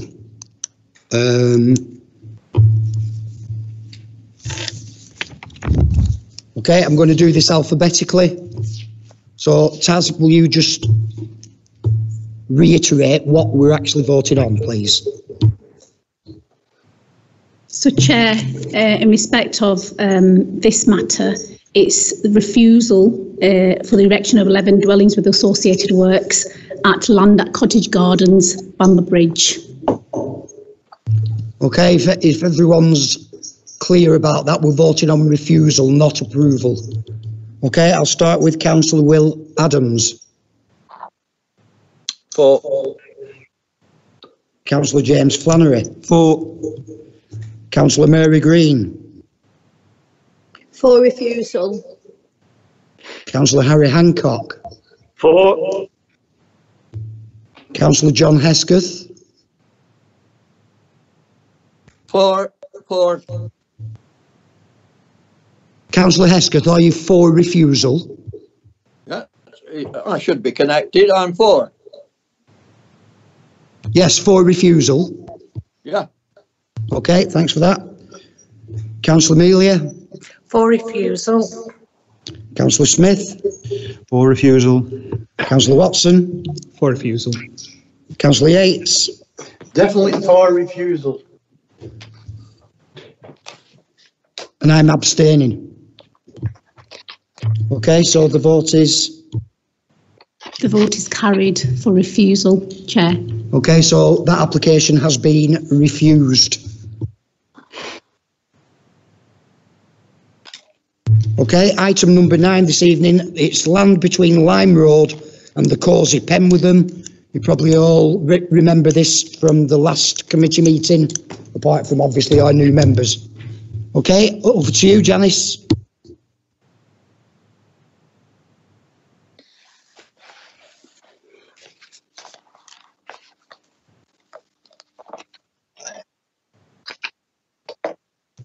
Right, thank you, Chair. So members will recall this application came before committee at the last meeting on the 21st of September. So just to recap, the application site fronts onto the newly opened stretch of the Causey in Loster Call. It forms part of the wider development of allocated Site K, which was the former Loster Call gasworks site, which is to the north and east. To the west is an area of development land known as Penwitham Mills. So this is just a view of the site looking southwards towards the Causey. And then this is another view of the site. At present, the site's been used as a material storage compound.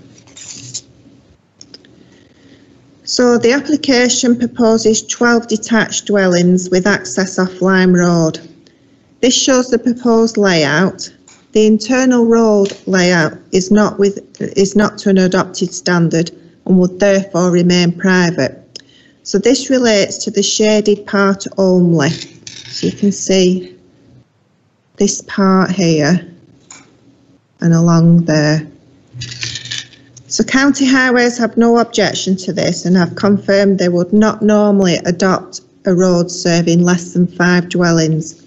In this case, the road serves 4 dwellings, plots 4, 5, 6 and 7, with the other plots accessed directly off Lime Road or Firs Drive.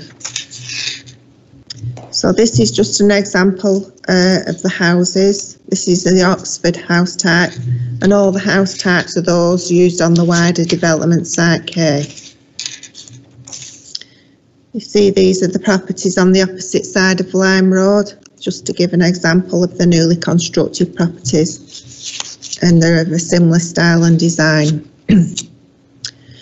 So immediately adjacent to the site are plots 146 and 147 of the wider development. The rear elevations will face the side elevation of plot 5. Initially, a pair of semi-detached dwellings were proposed to this plot, but they failed to meet the spatial separation distances normally required. So the replacement with a single detached dwelling with attached garage now meets the required spatial separation distances. Letters of objection have been received from the neighbouring residents in terms of overlooking and loss of privacy, and they understood that the site was to be for community and leisure use as a local centre with a car parking area immediately to their rear. So this is an excerpt from the site's master plan showing retail and leisure uses. Following the committee meeting at the 21st of September, the applicants have confirmed the master plan was an illustrative master plan and submitted as part of the outline application, but there was no policy requirement for a master plan, and therefore it cannot be viewed in the same way as a master plan for the major development sites such as the Test Track or the Pickerings Farm, where a master plan is a policy requirement. Nor is there any policy requirement to provide a local centre for the wider gasworks site.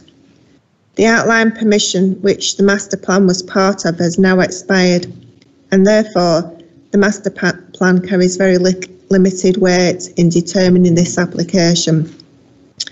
There's no policy requirement to market the site for local centre uses, and no marketing has been undertaken. The submitted retail report to support the application concluded that there was no demand for such a local centre use, particularly given the amount of retail provision in the area, both existing and the Lidl's proposal for the Penwith and Mill site opposite. That retail report has been considered by consultants acting for the council, who do not consider there are sufficient grounds to restrict additional residential development at the site, and that residents at the former Loster Coal gasworks site and surrounding area would still have sufficient choice with the existing defined centres in the area. Therefore, the application is recommended for approval, but subject to a Section 106 agreement for off-site public open space contribution. Thank you, Chair. Okay, thanks for your report, Janice. Obviously, it was here in front of us last month and we deferred it, and you've come back and told us what I thought you might do. With no registered speakers on this application, I have no members not on committee wanting to speak, and I don't have an applicant or an agent wishing to speak.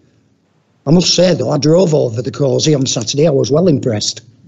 I went from Higher Walton to Loster Coal in about 2 minutes. Wonderful. All right, I'm going to open up to committee. Any committee members wishing to speak? Councillor Adams.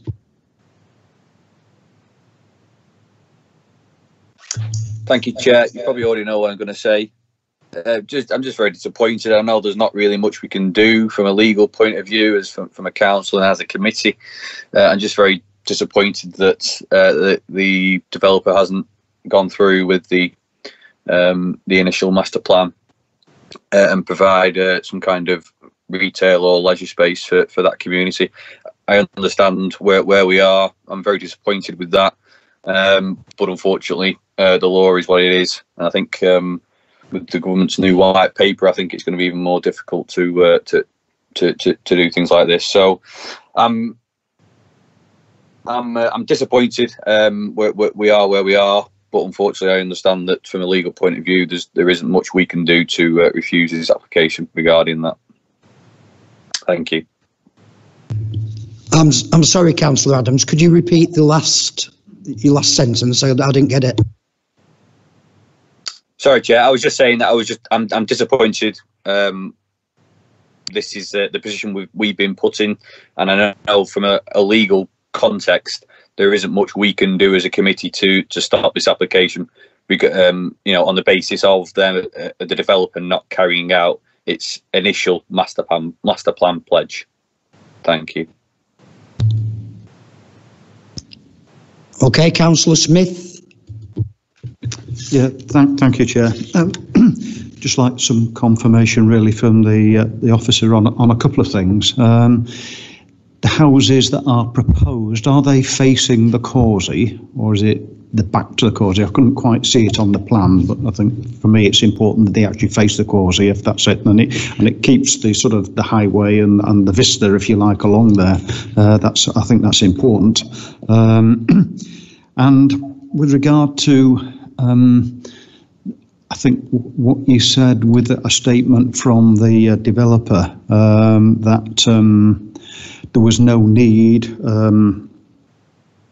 there was no master plan. The master plan has expired, and I'm reading the thing. It's quite clear, I think, really. But that is the developer's opinion. Is that the opinion of the planners as well? Janice, if you want to. Yeah, we sought some legal advice on the status of the outline permission and the master plan, and obviously it wasn't very fair. Well, it wasn't in our favour, so yeah, we did check that out. And what about the way the house is going to face? Yeah, sorry.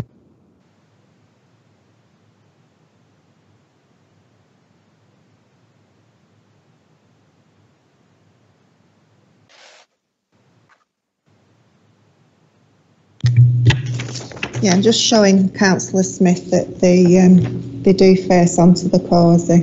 They face onto the causey. Some of them do. That one's sort of side on, those face. That's sort of at an angle. It's on the corner. Yeah. So it's a mixed bag. How many face onto the causey on there? There's about 6 houses at the front. And yeah, there's one that's sideways on, 2 that face the causey, and 1 that's sort of on the corner. Okay, Councillor Smith. Okay, yeah, I'm happy with that, Chair. Okay. I have Councillor Mary Green. Thank you, Chair. Yeah, just the inquiry. You mentioned there was a proposal probably for a Lidl or some shop similar to that.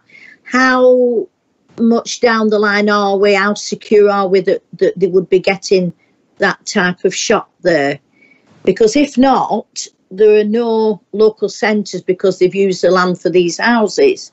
And that was promised as an amenity to serve all the new residents.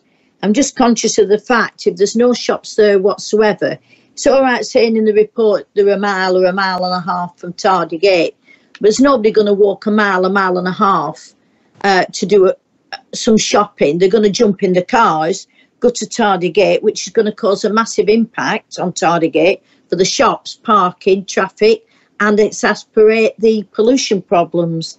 So, you know, if you've got an answer back, if there's a Lidl or something quite proposed that it's quite secure, that's fine. But otherwise, if there's no amenity, I'm just concerned on the impact of the local area. Thank you. Yeah, you'd like to come in, Catherine, wouldn't you? Thank you, Chair.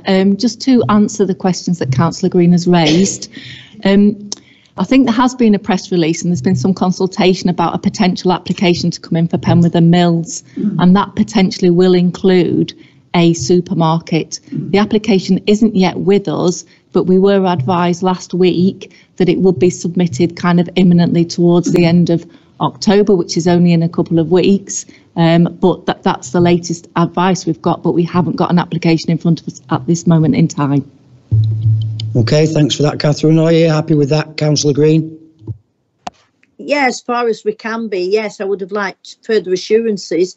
Obviously, I don't know if the officers can look at that as soon as it comes in. It might be before they move on too much with the developers, if we can look at that, because I think that would be quite crucial to help the local area. Okay, thanks for that. Councillor Barry Yates.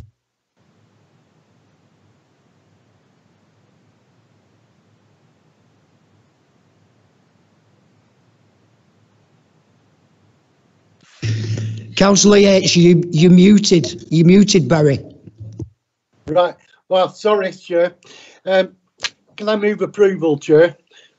I agree with all the comments that the other councillors got, and I'll go along with what Councillor Adams said at the beginning. He was absolutely right there, but there is no way we could refuse this, so I'll move approval, Chair. Thanks very much, Councillor Yates. Councillor Phil Smith. Yeah, thank you, Chair. I was going to move approval or second, depending on what Councillor Adams has said before. But I think we all agree, and we're all a bit disappointed. But you know what we've got on the report now is that we've got to go with it. So I'll second the approval. Okay, thanks for that, Councillor Smith. Councillor Flannery. Just a quick one from me. Yeah, I'm disappointed too. There's something disingenuous about this. People have been sold homes in front of this area which thought it was going to be something else, and then it's going to turn into something which they didn't expect. And I agree with what my other committee members have said in terms of the retail offer, although the retail report isn't here, but we're sort of led to believe that that's correct. But just one query, please, for our officers. It says here in item 10.3 on page 96 that in terms of last time we had a query regarding the adoptable status of the road, and we're saying here that this is contrary to policy G17. So are we saying here we are being advised to approve something which is contrary to our policy? Janice, if you'd like to come in. Yeah, policy G17 at criteria C does mention that roads must be to an adoptable standard. But the problem here is that county highways won't adopt a road that's 5 dwellings or less. So there's a bit of conflict there. There's quite a few of these sort of little roads. They're like little cul-de-sacs at the end. They're usually done in different finishes, like pavings. Sometimes they're bricks instead of the tarmac, and they sort of serve like a little cluster of dwellings, and they're quite commonplace in the borough on these modern estates, but they're not adopted. And you know, so there is a slight bit of conflict there between what our policy says but what county highways would adopt. So Janice, is it correct then if there was 12 properties built there, they would adopt it? We're only talking about the 5 dwellings that are on that stretch of road. The others are accessed off adoptable roads. So there's just the 4 dwellings. The others on this application are all accessed off either Lime Road or Firs Drive, which are adoptable. Okay, Stephen, if you'd like to come in. Just to sort of clarify on that, this dates back to a document called Design Bulletin 32, which I think started in the 1980s, where they said you could have 5 houses served off the private drive. But what the policy is doing is picking up saying that the road has to be built to a standard that's capable of being adopted, but it doesn't have to say that they would adopt it. So in other words, it's the quality of the construction. So you're not having like a gravel driveway serving 5 properties. It's saying that it has to be robust and to that standard, but not necessarily it would be adopted. Yeah. All right, Councillor Smith, did you want to come back? Just a comment, I suppose. I mean, Janice is quite right. There are lots of these throughout the borough, and you normally only get involved with them as local councillors about 20 years down the line when they want resurfacing, and you've got to get all the neighbours to agree and put their hand in the pocket, and that's a really difficult stage, and it becomes a big mediation point between the councillors and the residents at the time, so it is a bit awkward. Okay, Councillor Hesketh, would you like to come in? Yes, thank you, Mr. Chairman. We can only take an application as it comes before us, not an application that we would like it to be. But I think that we have to go along with it, Mr. Chairman. I think we're, that's the only line we can take tonight. Thank you. Thanks for that, Councillor Hesketh. Right, I've got a proposal for approval. I have a seconder for approval. Do I have any other proposals from members on committee?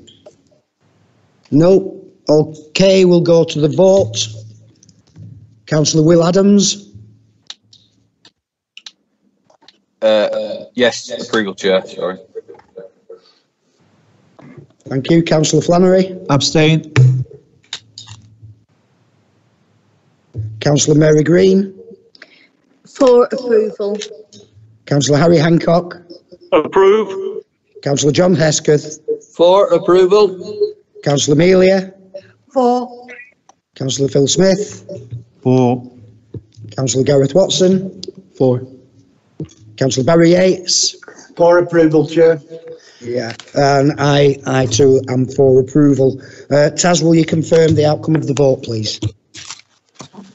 So the motion is carried and planning permission has been granted for the proposed development at land between Lime Road and the Causey.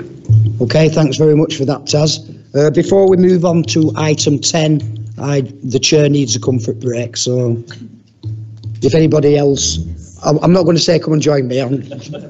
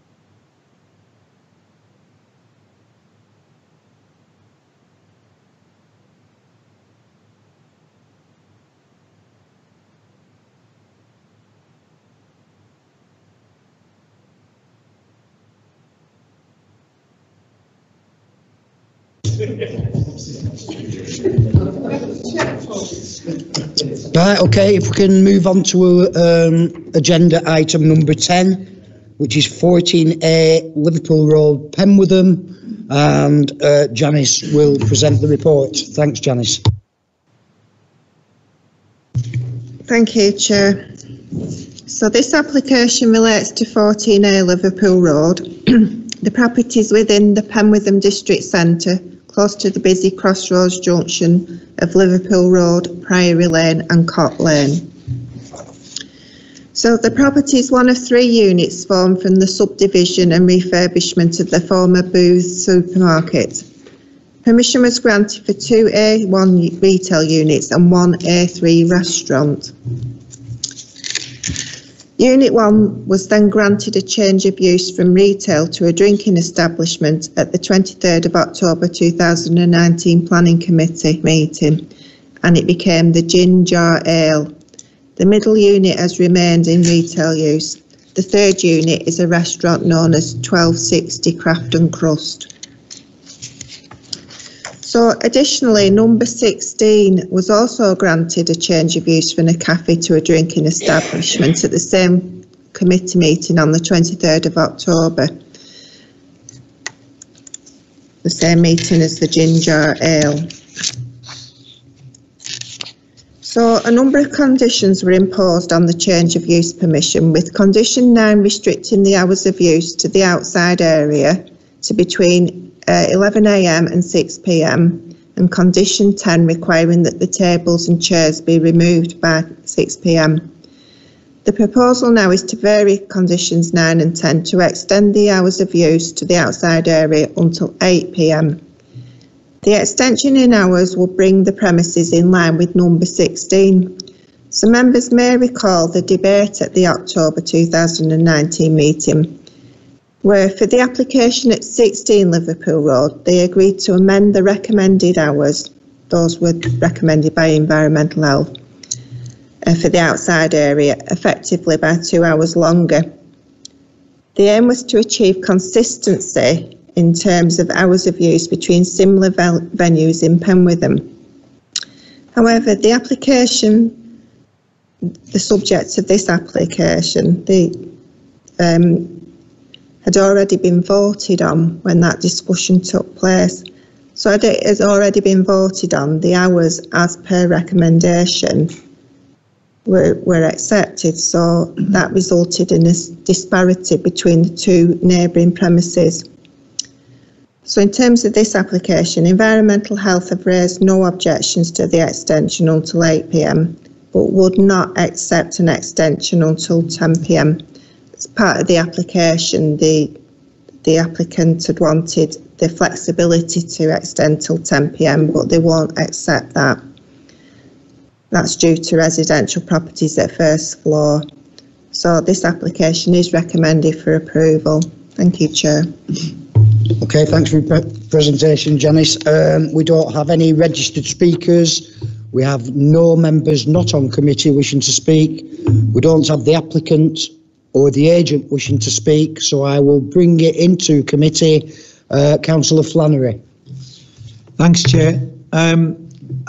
Yeah, just more than ever, we have a responsibility to enable and do what we can to support our small businesses in the borough. And examples like this, excuse me, are where exactly what we need to be doing. So I thank the officer for the report. The COVID-19 pandemic is affecting all of us in all different ways, but small businesses are being affected more than most, as will all read in the press only today. So it's good to see a bit of consistency. We've got 3 establishments all adjacent to each other. I think in terms of fairness, we need balance between planning, licensing and environmental health. So on that basis, Chair, I move approval for this application. Thank you. Okay, thanks, Councillor Flannery. I have Councillor Smith. Yes, the application makes a huge amount of sense, Chair. I'll second the proposal. Okay, thanks for that, Councillor Smith. Councillor Hesketh. Thank you, Mr. Chairman. I'll go along with the comments. I was going to say the same. Thank you. Councillor Will Adams. Thank you, Chair. Yeah, very straightforward for me. Brings it in line with the other premises that are close by to it, and ensures fairness, which is what we should be all be about, particularly in these uncertain times. So I'd support the approval. Thank you. Thanks for that, Councillor Adams. Do we have any other proposals? Chair? Councillor Hancock. Yeah, I'll go along with this because it brings it in line with the other premises along this stretch. Right, thanks for Thank that. Okay, we don't have any other proposals, do we? No? Okay, we'll go to the votes. Councillor Adams. 4. Councillor Flannery. 4. Councillor Mary Green. 4. Councillor Harry Hancock. 4. Councillor John Hesketh. For approval. Councillor Amelia. 4. Councillor Phil Smith. For approval. Councillor Gareth Watson. For approval. Councillor Barry Yates. For approval, Chair. Thank you. I am also for approval. It brings parity. Thanks. Okay. Sorry. Sorry, Taz, would you do the scores on the doors? Thank you, Chair. So that is a unanimous vote in respect of the variation of conditions 9 and 10 of planning approval in respect of 14A Liverpool Road. Thank you. Brilliant. Thanks very much for that, Taz.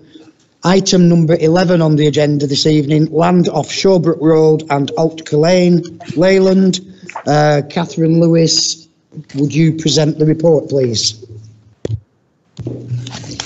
Thank you, Chair. Members may recall planning permission has been granted for a large... Apologies, we're just putting the presentation up.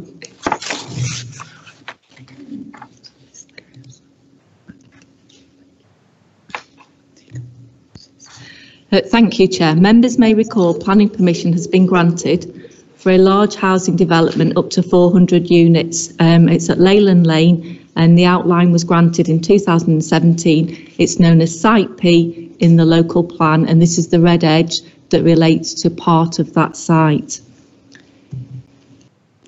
The approval for details for 232 units constructed by Redrow came in 2018 and was approved. And this current application seeks permission for 23 conservatories to be included in some of the larger detached property types, and this will provide a greater choice of housing design for potential buyers. And this layout's quite important really because it demonstrates the larger plots which are located around here, there's some over here, here and some over here that would provide for the conservatories.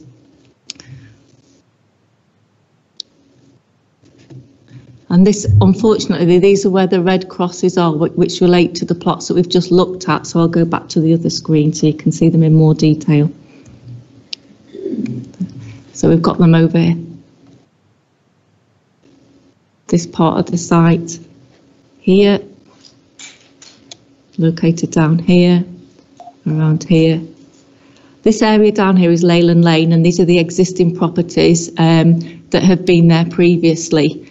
One of the concerns has been related in terms of an objection to this application, and that's based on the impact of the actual construction of the development and how that's occurred, drainage, and also that the conservatories would impact on the existing privacy of these properties on Leyland Lane. There are no conservatories proposed to the rear of the existing properties on Leyland Lane. The development in terms of drainage, there has been an issue on Leyland Lane at this point before the development began. On Monday, officers from Lancs County Council flooding team have been on site and met with the applicant who have met with the resident who was concerned. And again, officers have met with the applicant to separately discuss this issue. And the resident is aware that further works are required as part of the Redrow site, and that will be overseen by Lancs County Flooding Authority. The developer has also agreed to undertake a survey to ensure that the plots are being constructed in accordance with the approved plans. And then this slide just demonstrates what the conservatories would look like. They've got a height of 2.4 metres to the eaves and 3.4 metres in total. They're constructed with a brick base to the bottom, and then they're just kind of on these larger type properties just to provide that greater choice. The application is therefore recommended for approval subject to conditions. Thank you, Chair. Okay, thanks for that, Catherine. We don't have any registered speakers on this. We don't have any members not on committee wishing to speak, and the applicant stroke agent they're not speaking either, so I'll just open it directly up to committee. Do we have anybody wishing to speak? Councillor Smith. Yeah, yes, thank you, Chair. I was just looking at the plan there, and the conservatories, are the doors between the conservatory and the rest of the house, and is there liable to be heating in the conservatory? That's a bit of a technical question, perhaps. I don't know whether you have that information. And the other thing, the conservatories have all got glass roofs. You know, the sort of, I would say the modern way of doing things nowadays with conservatories, that they don't have glass roofs because of the insulation problems that go along with it. So apart from that, I think it's quite a sensible way forward, and I think it'd be useful to see one or two more of these coming forward, to be quite honest, providing they comply with the regulations with regard to the heating and the various other planning rules that need to be applied to them. Okay, thanks, Councillor Smith. Catherine, are you an expert on double glazing and conservatories? Thank you, Chair. If I could reassure Councillor Smith, the conservatories will be built to building control standard, which would assess the impact in terms of those thermal dynamics associated with energy efficiency, and I hope that answers the query. Thank you. Thermal dynamics, that's the word I was looking for, Chair. I'll just move approval if I can. Thank you. Certainly, thanks for that, Councillor Smith. Councillor Hesketh. Thank you, Mr. Chairman. I think we should allow a variation of this type. It actually makes a little bit more interest on sites and so forth. They're not quite as conformity, and I will go along with approval, Mr. Chairman. I think it will make the site more interesting. Thank you. Thanks very much, Councillor Hesketh. Councillor Flannery. Just a quick one. I was going to second approval too, but Catherine, that's the best answer I've heard at committee in a long time. Well done. Thanks for that, Councillor Flannery. Any other members on committee wishing to speak on this one? Any other proposals? Okay, so Councillor Smith has proposed approval, seconded by Councillor John Hesketh, thirdly by Councillor James Flannery. So we shall go to the vote. Councillor Adams. For. Councillor James Flannery. For. Councillor Mary Green. For approval. Councillor Harry Hancock. Approval. Councillor John Hesketh. For approval, Mr. Chairman. Councillor Amelia. For. Councillor Phil Smith. For approval. Councillor Gareth Watson. For approval. Councillor Barry Yates. For approval, Chair.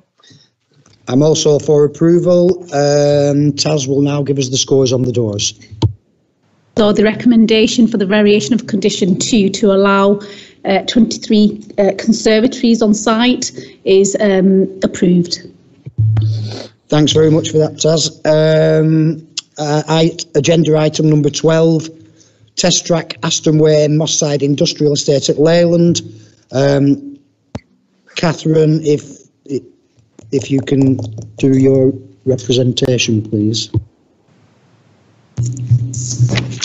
Thank you, Chair. The application boundary is a small sliver of land to the north of the site, identified by the red edge that you can see here on this plan. As the developer is due to start construction shortly on the test track development, they've realised that they need this piece of land to remove the existing infrastructure on the test track site. The extract from the local plan shows this small area, which is located here, as falling within the definition of policy C2 for the redevelopment of the test track. And as you can see from this area here, this is industry classed as E2 within the local plan.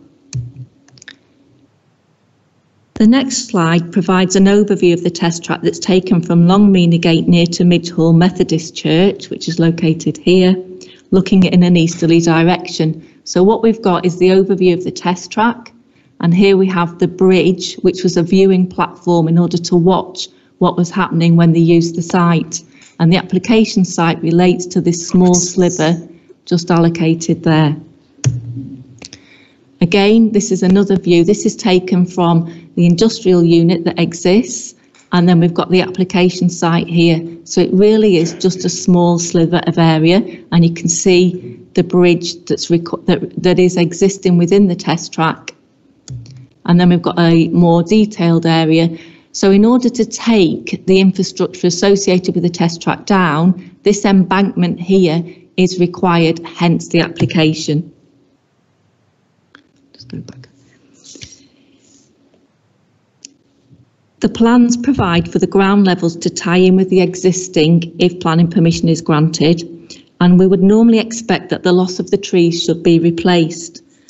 But the land is not in control of the applicant. The owner of the land itself, which relates to MI vehicle testing, is keen to explore further car parking and storage on this area at a future date. So as detailed in the report at paragraph 5.1, the landowner has undertaken considerable efforts in terms of £200,000 to address climate change through the solar panels, etc. that they've put on the building. And the loss of the trees is unavoidable to ensure the safe demolition of the structures. So on balance, given the location of the land, the small group of low value trees, it is acceptable for this application to go forward and is recommended for approval as per the report. Thank you, Chair. Okay, thanks for that, Catherine. We don't have any registered speakers on this application. Don't have any members not on committee. Do we have the applicant or his agent, Simon Ortiz? Yes, hello, can you hear me? We can all hear you, yes. Okay, thank you. Thank you, Chair and members. Hope everyone's well. I'm Simon Ortiz, Planning Manager for Barratt Homes. This application is a bit of an anomaly in truth. As Catherine explained, the planning permission to redevelop the test track site included the removal of the viewing bridge, but the red edge excluded the embankment, which is owned by MIPD Limited. Their views are set out in paragraphs 5.2 and 5.3 of the committee report. Just to confirm to committee that Barratt Homes wants to start work on the test track site as soon as possible this year, and removing the bridge necessitates removal also of this small embankment area. We want to build in the order of 300 new homes, including affordable homes, in the next 5 years, but we do need permission tonight to tie in this embankment work with what's already approved. So I'm happy to take any questions that members might have.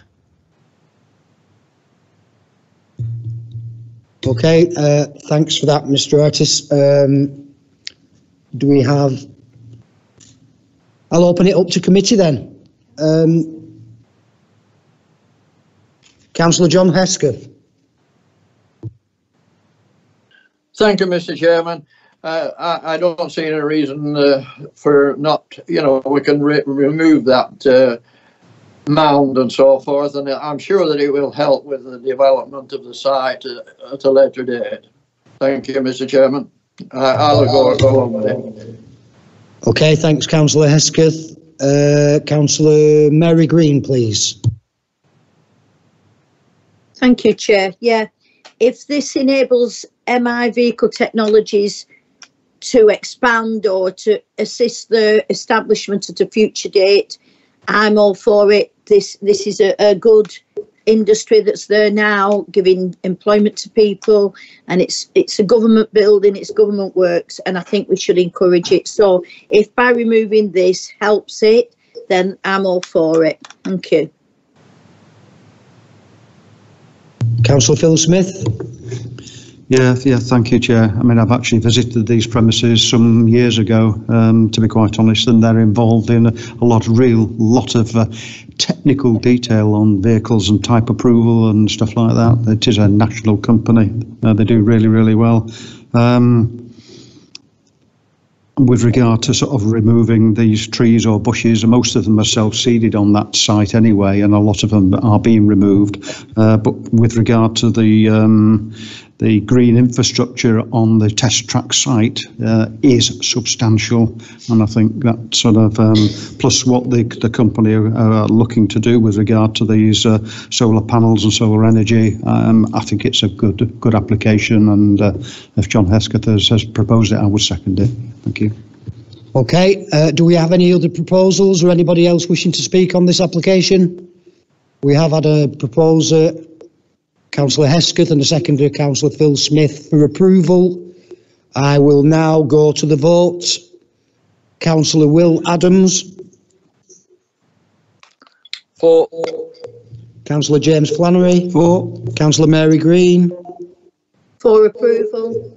Councillor Harry Hancock. Approval. Councillor John Hesketh. For approval. Councillor Amelia. For. Councillor Phil Smith. For approval. Councillor Gareth Watson. For approval. Councillor Barry Yates. For approval, Chair. I am also for approval. Taz, will you confirm the outcome of the vote, please? Yes, so the removal of the obsolete bridge on test track redevelopment is carried, and permission is granted in respect to that. Okay, thanks for that, Taz. Okay, agenda item number 13 is being presented by Chris Sowerby, who informs me that he's got the twilight shift. Okay, Chris, this is the land rear of Lancaster House on Centurion Way in Leyland. If you can make your presentation, please. Thank you, Chair. I prefer twilight to graveyard shift anyway. The application relates to an extensive area of hard standing within the Lancashire Business Park that's currently used for the parking of vehicles associated with the nearby Amazon distribution centre. The business includes a warehouse and commercial units in a variety of sizes and of varying heights. This is the application site here. To the south of the site is an electrical substation associated with the housing development beyond and an area of public open space.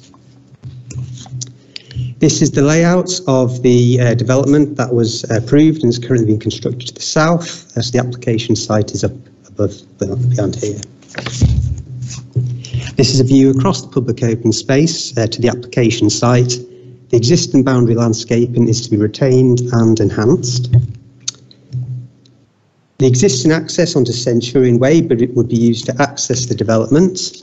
You can see all the parking of the vehicles at the moment.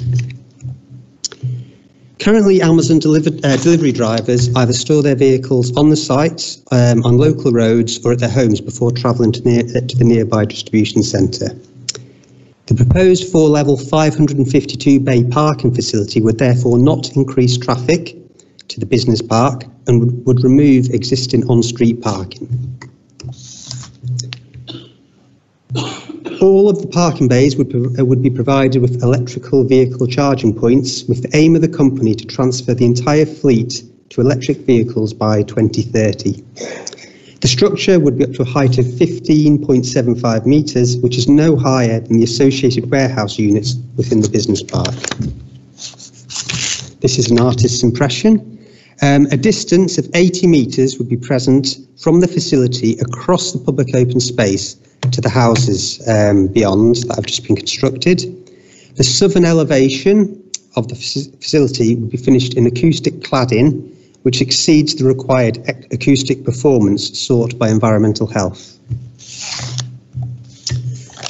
A similar colour scheme for the cladding is also present on the associated warehouse building within the business park.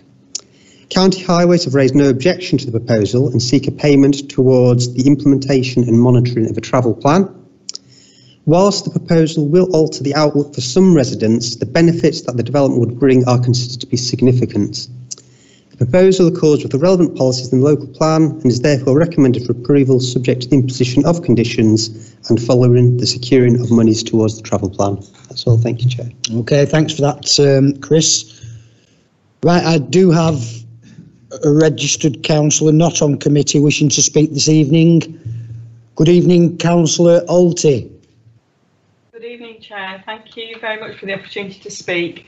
I wish I had more time, but I understand we're limited. Listening to tonight's conversations, I've come to realise that the devil really is in the detail, or the lack of. So I'm representing Mr McGrath, who lives on Kentmere Avenue. I will add my comments as a ward councillor for Farrington East towards the end of this document that I'm reading. While Mr McGrath's views are noted in the broadest sense within the Section 5 of the planning report, I believe that the response to his and other resident concerns could have been more fully explored and mitigating impact features included. The visual impact alone of this 4-storey parking facility is that of a 3-sided brutalist construct with a cladded aspect to just one side. While the proposed facility claims to address the parking issues on Centurion Way, many vehicles have been observed sitting for days, some rentals from hire companies, and therefore potentially achieving minimal impact. Tonight I'm requesting that a decision on this planning application be deferred until specific issues presented in question form to follow can be addressed. Please bear with me. Can site operating hours be specified to include, for example, a 5-day week between the hours of 7:30 and 5:30 to enable nearby residents reasonable accommodation in reducing light, noise and dust pollution? Delivery schedules to the construction site can be fixed. Can regular dust damping be guaranteed on site, for example? This is a residential area quite nearby, a very small one that has suffered recent expansion through other developments.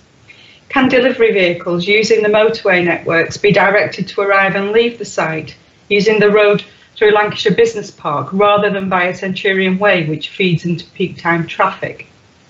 Can directed downlighting be employed within and outside the facility to reduce impact upon residents and local wildlife, nocturnal and daytime, so that can lighting at the top stories be motion triggered and not lit continuously through the night? With it being Amazon, we don't know what hours it's going to be open. Can time restrictions be placed on the movement of vehicles within the facility? For example, not before 6 AM and not after 7 PM. Can guaranteed targets for those electric vehicles be included within the planning application? For example, a minimum of 50% at 5 years and 100% at 8 years. As we know, an aim is not a guarantee, it's merely an aspiration. Can conditions for continued operational use include spot checks on noise levels within the first 2 years to ensure that the acoustic cladding is effective? Can air quality monitoring be undertaken at regular intervals in the first 5 years of operational use, allowing for rapid detection of emerging and potentially harmful emission levels? Can we direct these delivery vehicles leaving Lancashire Business Park distribution warehouse, which is 300 metres into the business park, to avoid Centurion Way, unless alternative road closures dictate? Can any necessary on-site calming measures be silent? For example, the use of chicanes rather than speed bumps? I ask the committee to defer the decision tonight to allow further exploration of these issues, and I recognise that this facility could be a useful addition to South Ribble and a potential increase in future employment for residents. It's reassuring to note that a planned retention of trees and increase in shrubbery, particularly along the perimeter of the site, is ongoing. And I recognise that it's a fine balance between residential and business needs that need to be found. And I'm hopeful that if these conditions were applied, some of the concerns could be reconciled. It seems to me tonight that with each development being considered, we only look at it as a specific development project, and we fail to look at the cumulative effect of traffic. The claim that it will not increase traffic into that area is actually a bit of a misnomer for me, because drivers will have to arrive in vehicles or by public transport, but either way, some will arrive in vehicles. Councillor Alty, you've had up 4.5 minutes. You need to start tying up, please. Well, thank you very much for listening to me. That's fine. Thank you. Yeah, thanks for your presentation. You are the ward councillor, and I applaud your passion. Thank you. Okay, do we have the applicant or the agent, Hannah Thomas Davis, with us? Hello, Chairman. It's actually Serena Page from DWD speaking. I trust that's okay. Are you the agent? Yes, DWD is the agent. Okay, if you'd like to make your presentation, we've got 4 minutes, okay? Super, thank you, Chairman. Thank you. As I've just said, I'm Serena Page. I'm a partner at DWD, and in the event that you've got any questions about the application, we've also got Hannah Thomas Davies on hand, James Bancroft from Vectos, who's a transport consultant, and Luke Smith from WSP, who is the acoustic consultant on the project. We've been working closely with your planning officers to produce the application, which will enable the facility to serve the existing warehouse on Redrose Drive to transition to 100% electric delivery vehicles, which is in line with the operator's ambition and also in line with the council's own ambition to become carbon neutral by 2030. We commend your officer's report recommending the approval of the application, and the report is very thorough. I just want to take the opportunity to briefly summarise some of the key planning benefits of the proposed development and how the design has evolved to take into account the site constraints. So in designing the proposed van storage deck, the existing mature landscaping around the northern, western and southern boundaries of the site has been retained, and new planting will be provided around the site, including native and ornamental tree planting. The height of the proposed structure has been designed to be in keeping with Lancashire Business Park, and the southern elevation of the deck is proposed to be clad in shades of grey and blue cladding. The colours will be broken up across the facade to create a more interesting elevation from the south where it will be visible to residents. The proposed cladding will also serve to mitigate noise. The facility will allow for freight consolidation rather than an intensification of an existing operation. Under the current operation, the drivers provide their own vans or they're provided by agencies which drive to the warehouse to pick up deliveries before setting out on their assigned delivery route. The provision of the van storage facility will accommodate the warehouse's fleet of vans, which drivers will collect before driving to the warehouse at their allocated time to pick up deliveries and commence their route. This allows the van drivers the ability to travel to the site by modes other than private vehicle. It also means that they don't need to store the vans around their homes overnight. The provision of a dedicated van storage site can enable the business to make the delivery routes more efficient by enhancing the route that drivers take from a single starting point and allowing more parcels to be delivered per launch of a vehicle. It's important to note that the drivers don't come and go from the site throughout the day, but instead return to the site once they've completed their route. We note that your Highways Authority accept the transport statement submitted in support of the application, and we've agreed to the condition of a travel plan which seeks to encourage drivers to travel to the site by sustainable means. The application presented to you this evening will provide a new deck van storage facility to support an existing employer in Leyland and facilitate the transition to a zero carbon vehicle delivery fleet. It simply won't be possible to require drivers to charge vehicles overnight at their homes, and so the transition to an electric van fleet relies on storage facilities of this nature. We therefore hope that you'll vote to approve your officer's recommendation and support the sustainable development proposed. But if you do have any specific questions, as I say, the applicant team is on hand should you wish to fill them to us. Many thanks. Okay, thanks for your presentation. Just before I do open it up to committee, the agents, noise and transport consultants are also on this Teams meeting, and if you have any questions for them, I will allow it. Okay, Councillor Flannery. Thanks, Chair.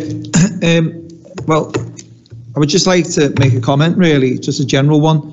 It's a good report and it's a good application, but in the spirit of partnership, the ward councillor, Councillor Alty, has made some reasonable suggestions. I'm just could I just make a suggestion that you work with the ward councillor to try and address some of the issues which he's raised in the spirit of the application, but the rest of it seems really appropriate, so thank you. Cheers. Councillor Smith, were you wanting to speak? Not at this stage, but I would like to see the photographs of the building itself and the Chris, cladding can you and things show like us that. the artist's Stuff on there if I could representation? do.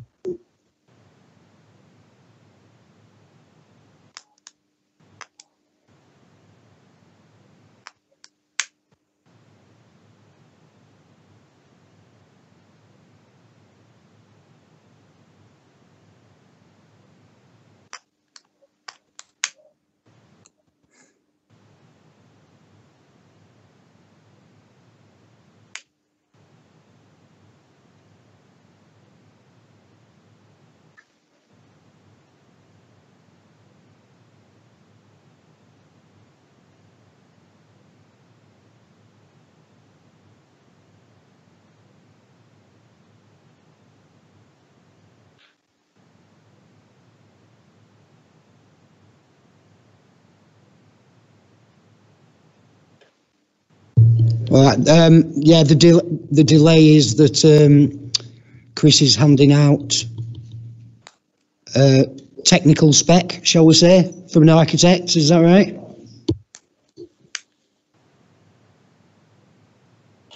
What, in opening it?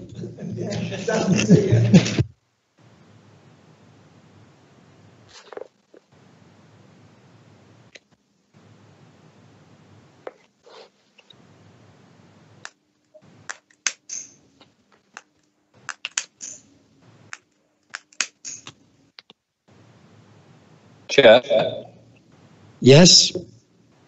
when you say handing out, how does that work for people not in the civic? It obviously doesn't. They're just architect's drawings that Councillor Smith wants to look at. Okay. Ah, Wi-Fi's down, Councillor Adams. That's why you can't see them. Right, okay. Mind your head on that wall.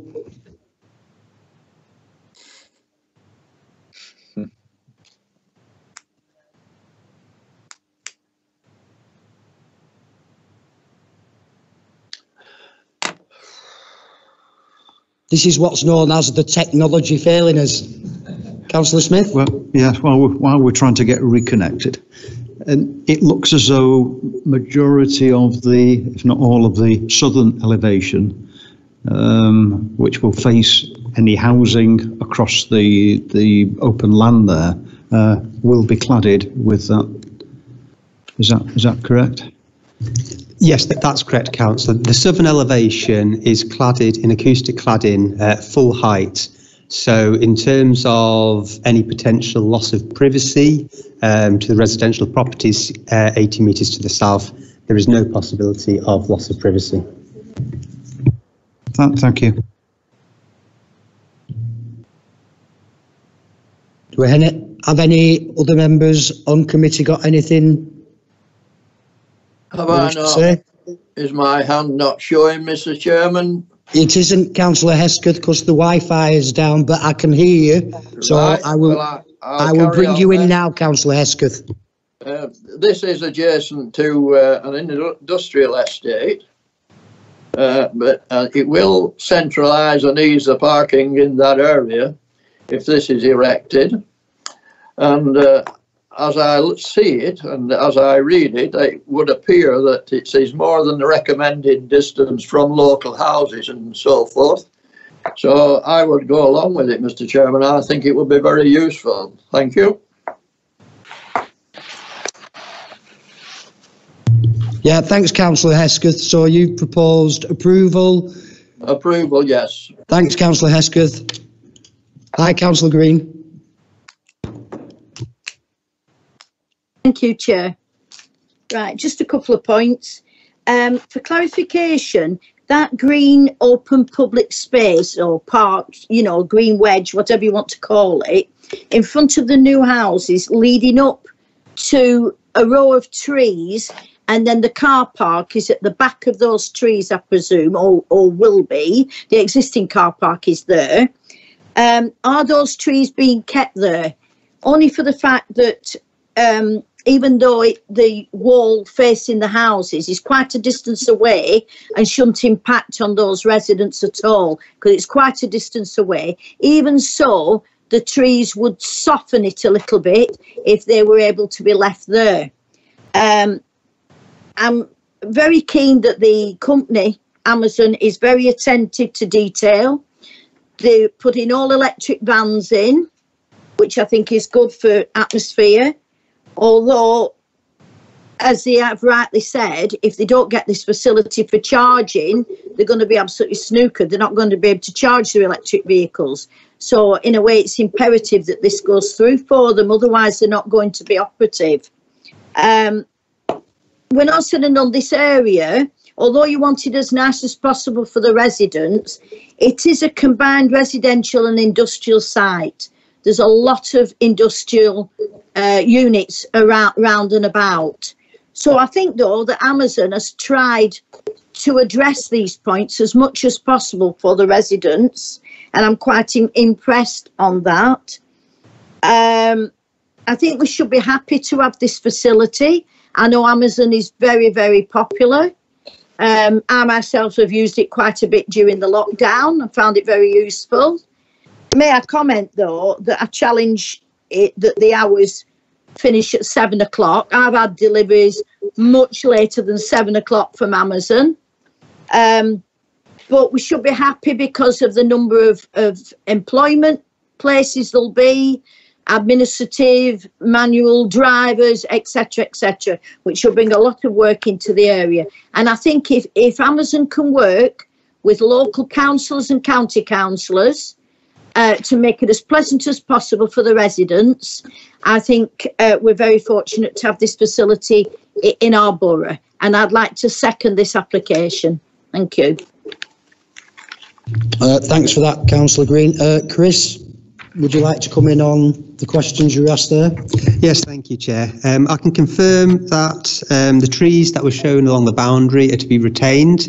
There's also to be enhancement planting along that boundary, and also the elevation of the building which I showed, which I now can no longer show, it isn't hard up against that boundary. It's another 10 metres beyond the boundary because you've got an access road between that as well. So it's not the building's going to be on that boundary. It's another 10 metres set into the site.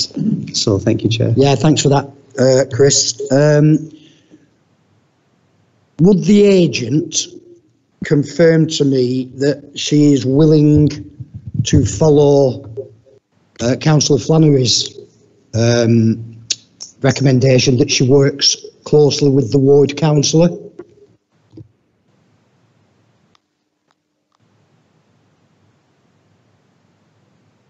So struggling to find the mute button then. Yeah, absolutely. Would welcome the opportunity. I mean, I'd be interested to see how that would be framed in terms of the decision notice. Presumably that would be an informative, would it?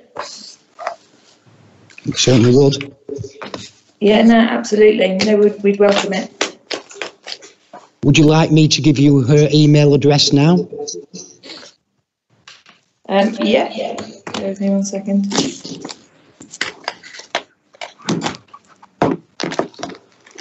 I think actually, Chair, I don't know if the lady from Amazon's aware of it, but Paul Wharton Hardman is also, I think, the co-councillor, so perhaps prefer his email address could be sent to her as well for him to keep some rapport with all the councillors. Thank you. Well, I'm sorry.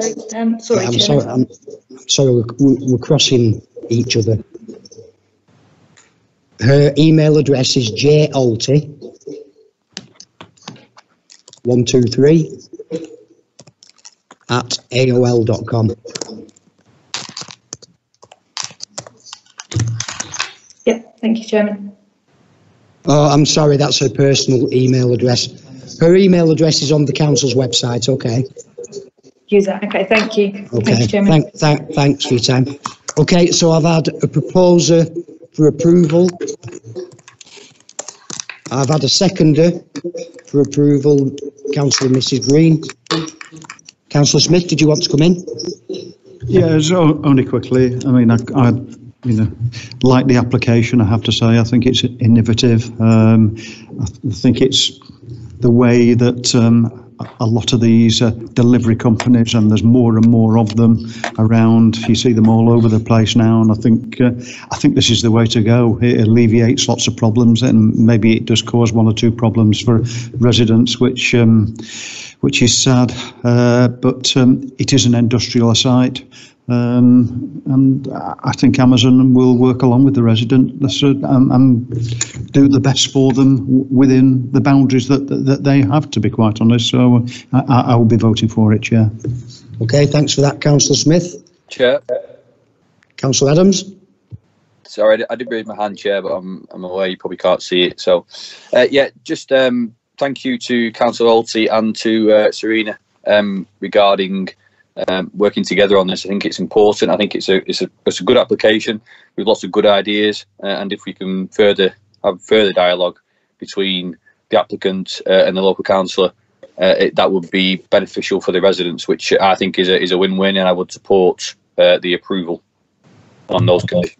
Okay, thanks, Councillor Adams. Do we have any other members on committee wishing to speak? No? Okay, so we'll go to the vote. The vote is for approval. Councillor Will Adams. For. Councillor James Flannery. For. Councillor Mary Green. For approval. Councillor Harry Hancock. For. Councillor John Hesketh. For approval.